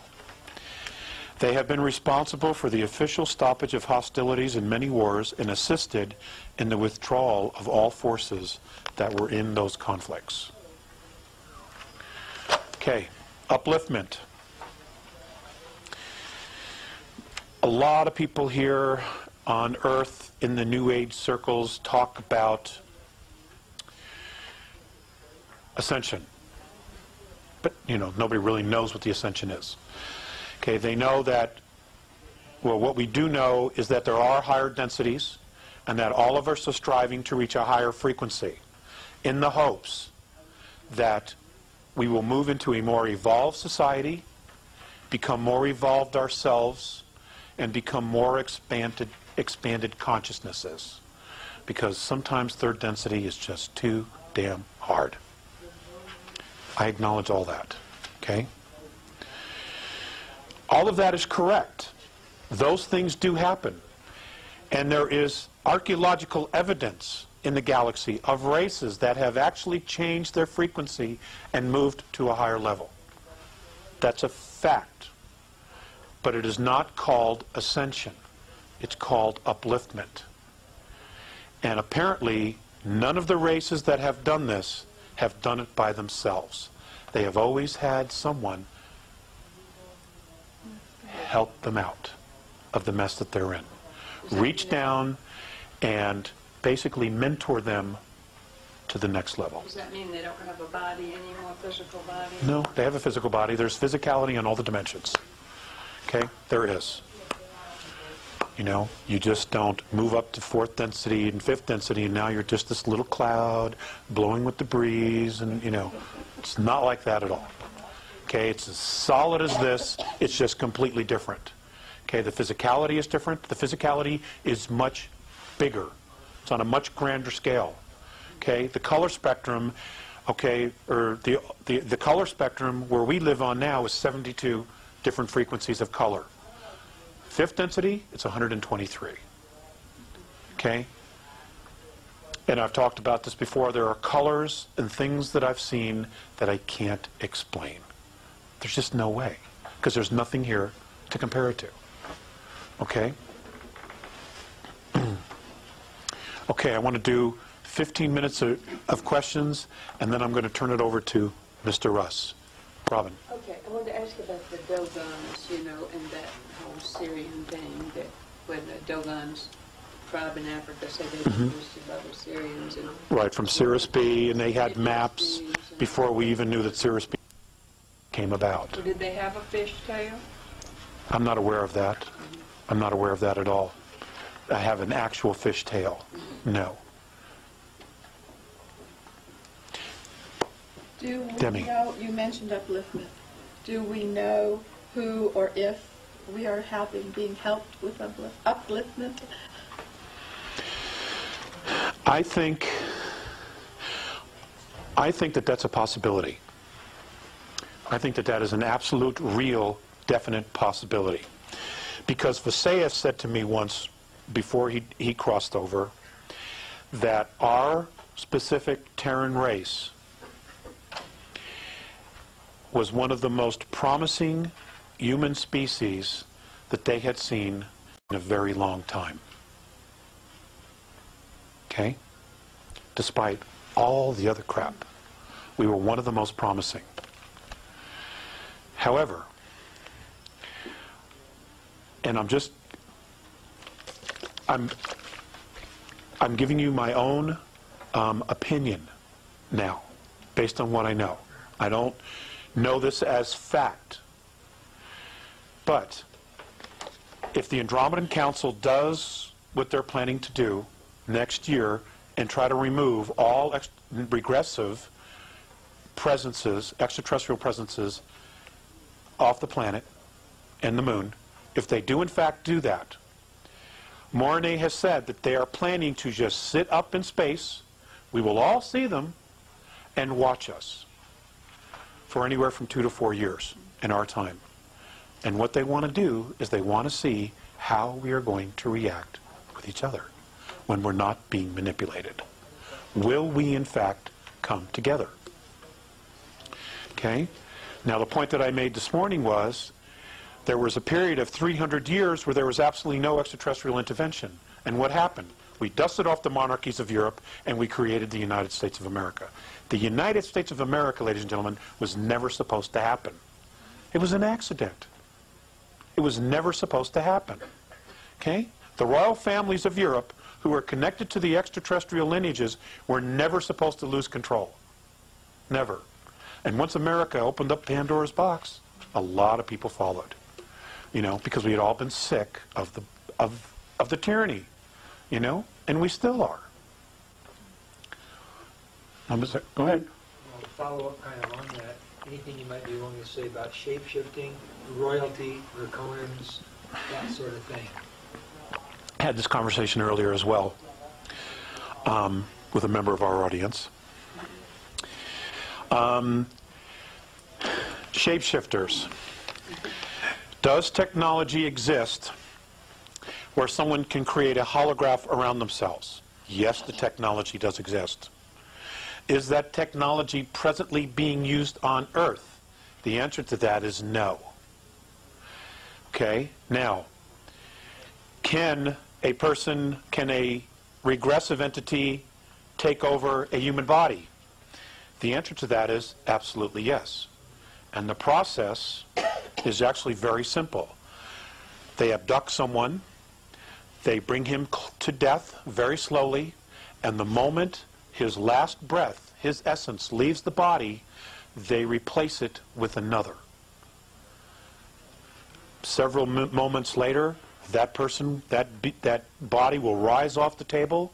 It'll be the same physical body, but inside it has a completely different agenda, because now it's a different soul. That technology does exist. Would you call that a Yes, I would. Would they have the memory of the original body? Yes, they do. But my understanding is that there's anywhere from 3 to 7 months where there is a transition period. And generally when it happens to a major figure, they will be out of the limelight or be very rarely seen. Okay, when that happens, because they're still adjusting. Now let's talk about that some more. The word is, well, or what some people have said is, well, I saw them turn into a reptilian. I actually saw the reptilian. Now, that's probably very true. Now, that doesn't mean that they're actually a reptilian and they're just, you know, using technology to look like a human being. It's a human body. But you got to remember something. Reptilians are not used to the extremes of emotions. They don't have emotions like we do. Okay, in fact, many of the human races out there don't have the extreme of emotions that we do. So what happens is that if there's a situation where the body gets excited, because it's a human body, that's what it does. It's this huge antenna. When it gets excited, the reptilian soul inside doesn't know how to act. Okay? So he probably either gets frightened or he gets alarmed. And when he does that, because they're extremely powerful souls, okay, you see a projection of themselves. You see the projection of themselves in their auric field. You will see it, okay, because they're not used to the emotions. They don't know how to handle it. And that's part of the transition period. That's what I've been told. Well, can an original reptilian have sex with a human being? Yeah, but no offspring will come of it. You know, if there's offspring, it's because there was a genetic manipulation. Why would they do it then? Just I actually don't know that it actually has been done, but it can. They do have a phallic. The mating quality. I'm sure that comes into play. well, I mean, I've run into that with some people. Some Could be. Maybe they just want it. Maybe they're trying to experience. Maybe they've been watching humans do it. They see the heightened emotion and passion and the rush that we get at that moment, and maybe they're trying to experience it themselves. well, they say they are attracted to, you know, orgies and. Well, because of the emotion, right? Different races on Earth. Why? Are they different combinations of this 22 or what? Yes, they are. Yes, they are. Do you know what ones are what? I know some of them. I know some of them. But I'm not prepared to talk about that tonight. But we will do it really, really soon. I promise within probably 4 weeks it'll be up on the website. Okay? So that, you know, I'm extremely motivated to create a scorecard. Okay? So that everybody knows who everybody is. Especially if this thing is coming down. We need to know. Or at least the information needs to be available. Those who want to know will find it. Alex, you don't have to answer this if you don't want to, but are the Caucasians all from one strain, or are we a mixture? We're a mixture as well. We all are. We're all a Heinz 57 with a moderate to good temperament when we're left alone and not provoked.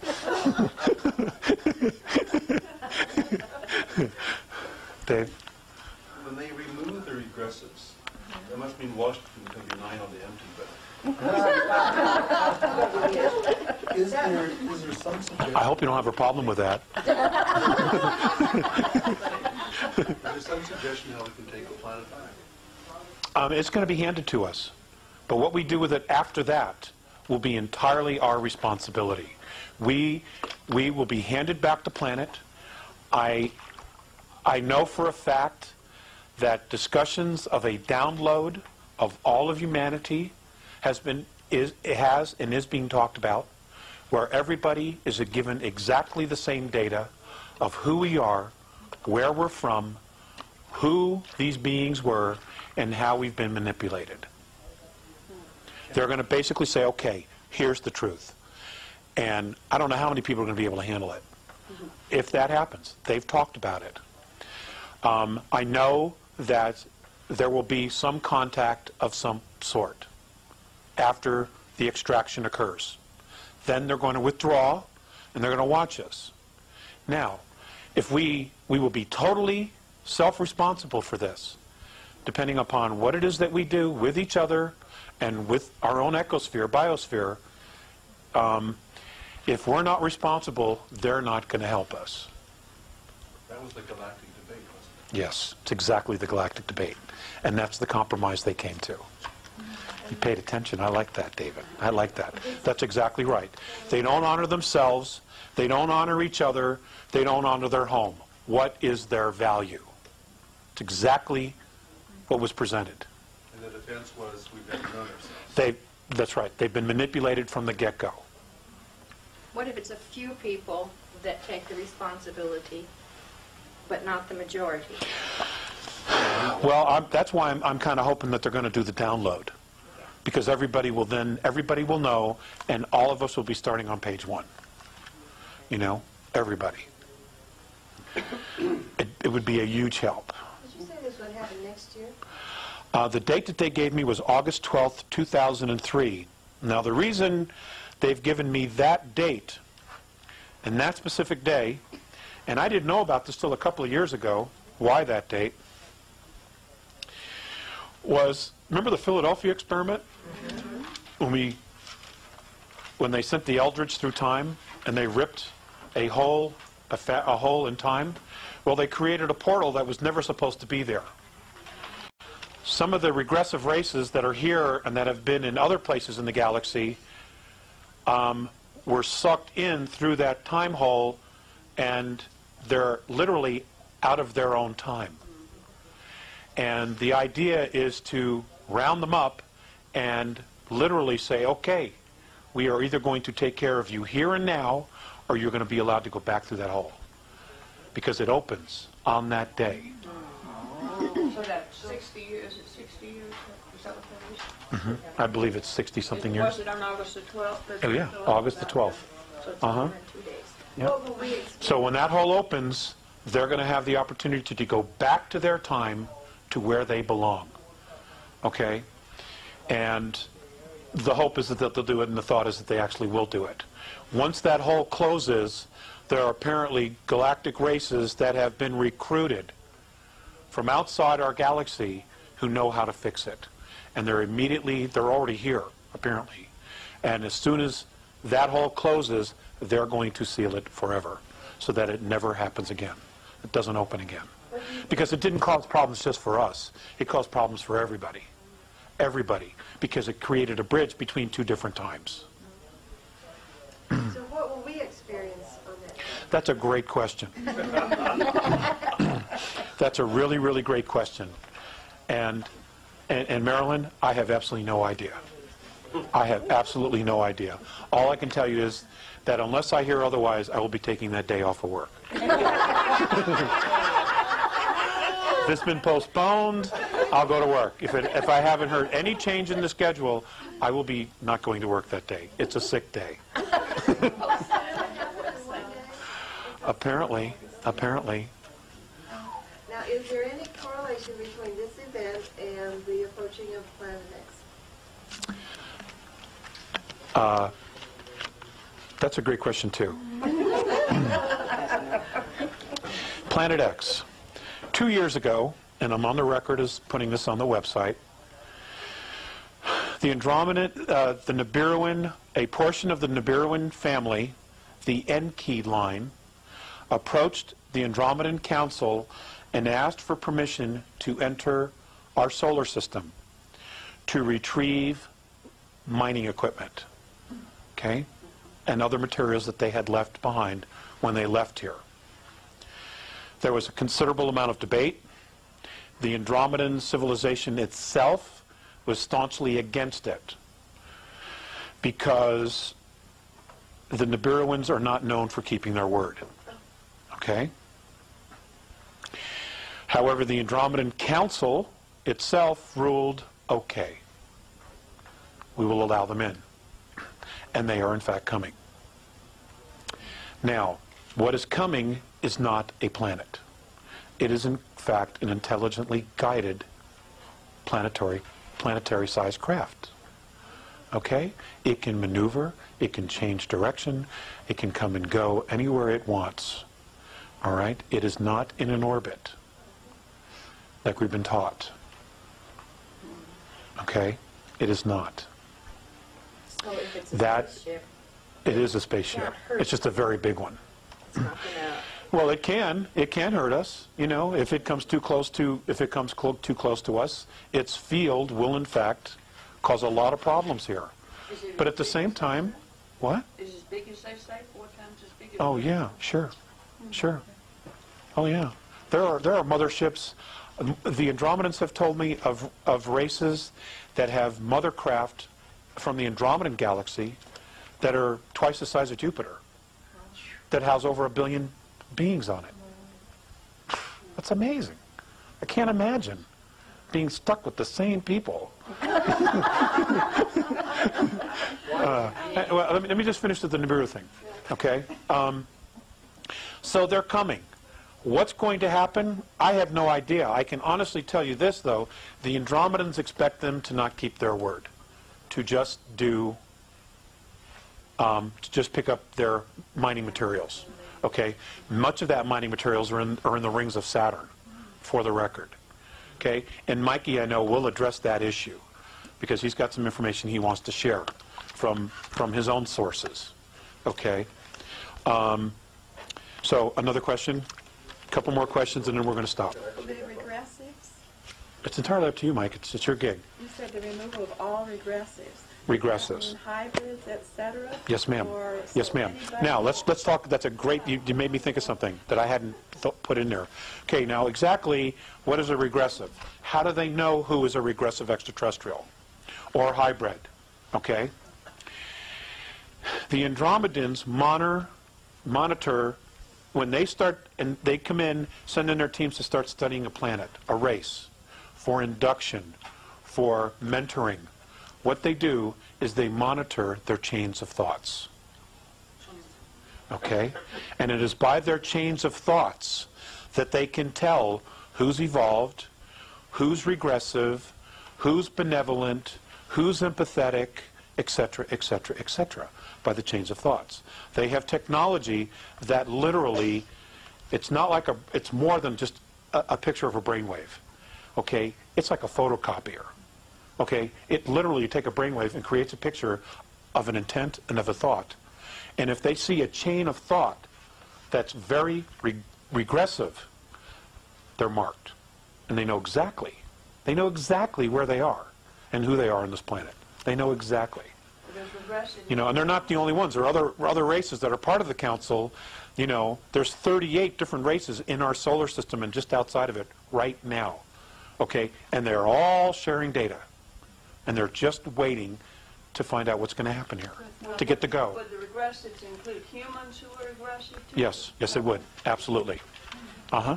That's not anything to do with your percentage reptilian or anything else. It's a lot of other things. Like It's a lot of other things. Like a Hitler would be But considered a regressive. He would be considered aggressive, but is he a walk-in? If he's not a walk-in, he stays. We'll have to deal with him. If he's a walk-in, he's out of here. Okay, because he's not the soul. He is not the birth soul. Okay? Okay, are we all clear on that? What's that? Many of them are walk-ins. You know? Many of them are walk-ins. Yep. There is one family, and I've been told not to say because it would get me in a lot of trouble, but I'm going to tell you the circumstances. There is one family where the children are birthed of a line, okay, and when the child reaches 3 years of age, the exchange takes place. Yes. Now, this same family, okay, is basically used as a carrier. They're not the actual genetic lineage, but they have been propped up to be the genetic lineage. Couldn't start with a bee, would it? Do you follow what I'm saying? Okay. Wow. So they're not actual lineage, but they've been assumed to. They've been propped up to be the actual lineage because that's the lineage that this particular race has chosen to walk into.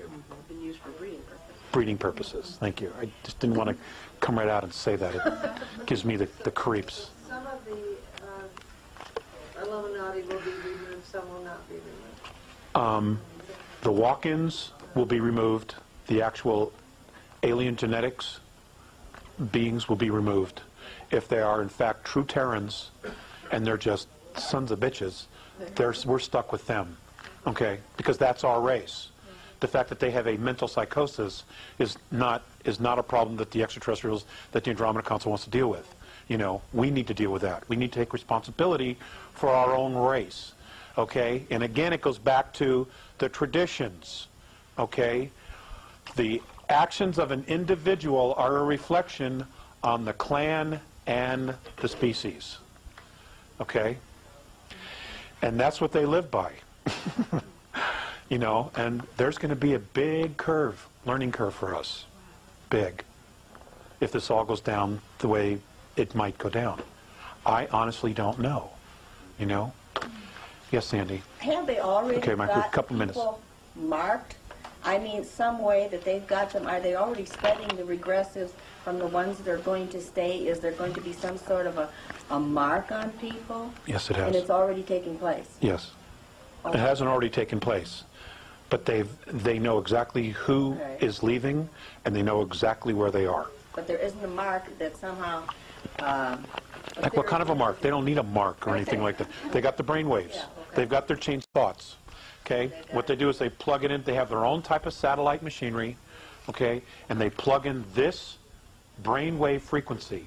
And their computers, which are incredible, monitor every move they make, and they're recording every thought and every action that they make, and they will answer for it. They will absolutely answer for it. Alex, would you think that... 2 more questions, and then I'm going to retire. Would you think that those that are in this room and other rooms similar that you're talking to, that the reason for it is being that we will be there to possibly help with the transition? Because I would think so. I would think so. Absolutely would think so. Got to learn the transition first. Right. This is what Right. he's telling us what we need to learn how to stay. I don't know what she means by transition. You mean to Help the people that are staying? No, when we find out about, when we're given all of the downloaded information as to... People are not going to know how to process it. I mean, like you're you know, like your devout Jewish people, your devout Christians, they're going to have a really hard time transitioning with this information. Okay? Because all of their belief systems are going to implode, you know, big time, you know, and they're going to need to process this, you know, and it's going to be one hell of a interesting experience for all of us. So you mean the control of religion will be exposed? Yeah. Oh, it'll be gone. It'll be gone in a heartbeat. 9 out of 10 people listening to you would think you ought to go to the loony bin. I've been told that. I've been told that. Therefore, it will You know, but fortunately my wife and my children don't think so, and that's really all that matters. That's why it'd be You know? difficult, because you're Sure, telling us sure. Well, you know, they're going to see extraterrestrials. They're going to see very large spacecraft. They're going to see hundreds and hundreds of miles, maybe thousands of miles worth of motherships in the sky. You know, and I mean, are they going to look at me and say, "I don't really see that"? You know what I'm saying? You know, and then who's in denial here? Okay, that's why, and I think that there is a move to really educate people, and I think that there are elements within world government that are benevolent, that are really trying to solve a very difficult problem, that are trying to help, and I think that's why the Disclosure Project has been allowed to get off the ground. Because for those of us who have been studying this information, that's the smoking gun, you know, and you know, that whole thing, it's about the speakers. It's about the guys telling their stories. It's not about Stephen Greer. All right? And I want to make that crystal clear. I think Stephen's done everybody a great service, but it's not about him. It's about the guys on the tape that are putting it on the line. It's my bride. because Baby fell asleep. Even people like us here, it's almost mind-boggling. Yeah, it is. The enormity of the whole situation. My wife and I talk about this stuff at dinner. We've had Mike over to the house several times, and you know, we talk about it. And the frustration for us is, well, you know, how do we get this information out there? You know, it's hard. It's hard, and all I can do is offer it. You know, I can't make a living at this, that's for sure. You know, one more question, and then Mike. Dara? Because we're here, we believe, and that we've taken the initiative, would it be possible that the Andromedans may want to also include us as like spokespeople for the lay people, that they would assist in contacting us, or are they going to take a stance and not in our face at all? No. I've been talking to them for 15 years about adding more people to the list. No, that... All of us here in the room would be open to that. Right. My understanding is that many people in the next several years are going to be contacted. But depending upon the lineage, the extraterrestrial lineage that is dominant in your physicality, it will be that clan or that star system race that will contact you. That's how it's done. It's all about the lineage. Out there, and it is here. It really is. Okay? Ladies and gentlemen, this has been such a pleasure for me, you know, to get a lot of this off my chest and my head, and maybe the hair will grow back now. I just want to say thank you. You're in for a real treat as well, because Mr. Mike Rust has a lot of information. He's extremely enthusiastic. And have your Kleenex and tomatoes ready. Mike, you want him to take a 1-minute break? Or?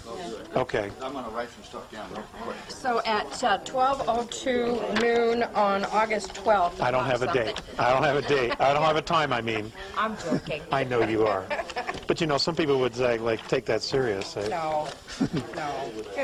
If I get more information, It'll be on your website. It'll be on the website. Okay. It'll be posted immediately. So you're saying this morning that the star tetrahedron is imprisoning us. Why would we ingest that? That's the energy around the planet. Okay, but The clustered water and what's it? It's clustered and unclustered? it's clustered and then that which comes through the I tap can't remember. Yeah, anything that goes through pipes and stuff like that, it's unstructured. There's structured water, which has this in it, and they've proven you can put it underneath the microscope and you see it. It's just alive. And that's good for you. And that's good for you. And that is good for you? Yeah. It doesn't- Because we are in this existence. Mike, you can use your overhead? Yes. Okay. Maybe not this second, but... So we are in this existence, so we need this scenario going. But don't we want to morph to the... Yeah, you know, it will go. Is there Now there's this thing called SAC, S-A-C, Solar Activation Cycle. And according to this, Voyagers 1 and 2, and here's the phone number to order the books from Granite Publishing. Say it out loud for the tape. It's Granite Publishing, order 1-800-366-0264, and you can order the books. It's $27 for the big one and $16 for the small one. It's the best books that I've ever got my hands into. Now, and where are we here now? I just made that connection when he was talking about... Yeah. This is something that we are in now, so we need this structure. And now, if that's why they said some of the angelic beings here teaching us the Merkaba field are being taught wrong about what we should do with this. But we still need the energy pattern. And in that book, they tell you what the speeds are. And what speeds? It's the white at 33 1/3 this way, and the blue 33 1/3 this way or something. It's in the book. But they also say in the book, don't do it. And as long as we're talking about that, they give you this Maharic shield. Here, and I've got the picture. Let's see if it comes up on the thing. As long as I'll just go with the flow. Can you get this at all? I don't know. Can you get that at all? Okay, well, it's called the Maharic field, and it's a tube that we can put over our bodies, and they tell you how to do it, and they said you just got to do it every day before you go to bed, and in 16 days, or no, 6 weeks, that's what it was. It was 6 weeks, you'll be completely protected. But do not get into the Merkaba field being taught, because they're being taught wrong. They said that it's the DNA, the regressive aliens, the intruders, are teaching us to download our DNA into Mother Earth, where the halls of Amenti are and the Ark of the Covenant are, and because it's back on the planet, it's inside the planet, and they're going to use our DNA against us. So you do not want to fire this thing as being taught. Because Thoth was Annunaki, right? What did you say? Thoth was Annunaki. You were showing us the spelling of the pillar you showed us in the book. Oh, I'm sorry. Can you do that on the overhead, or? Here. I just lost the page.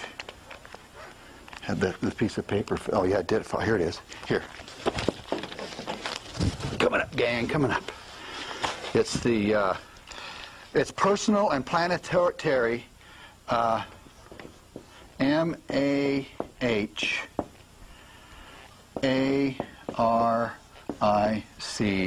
and then shield. They call it a shield. Shield. E-D-S.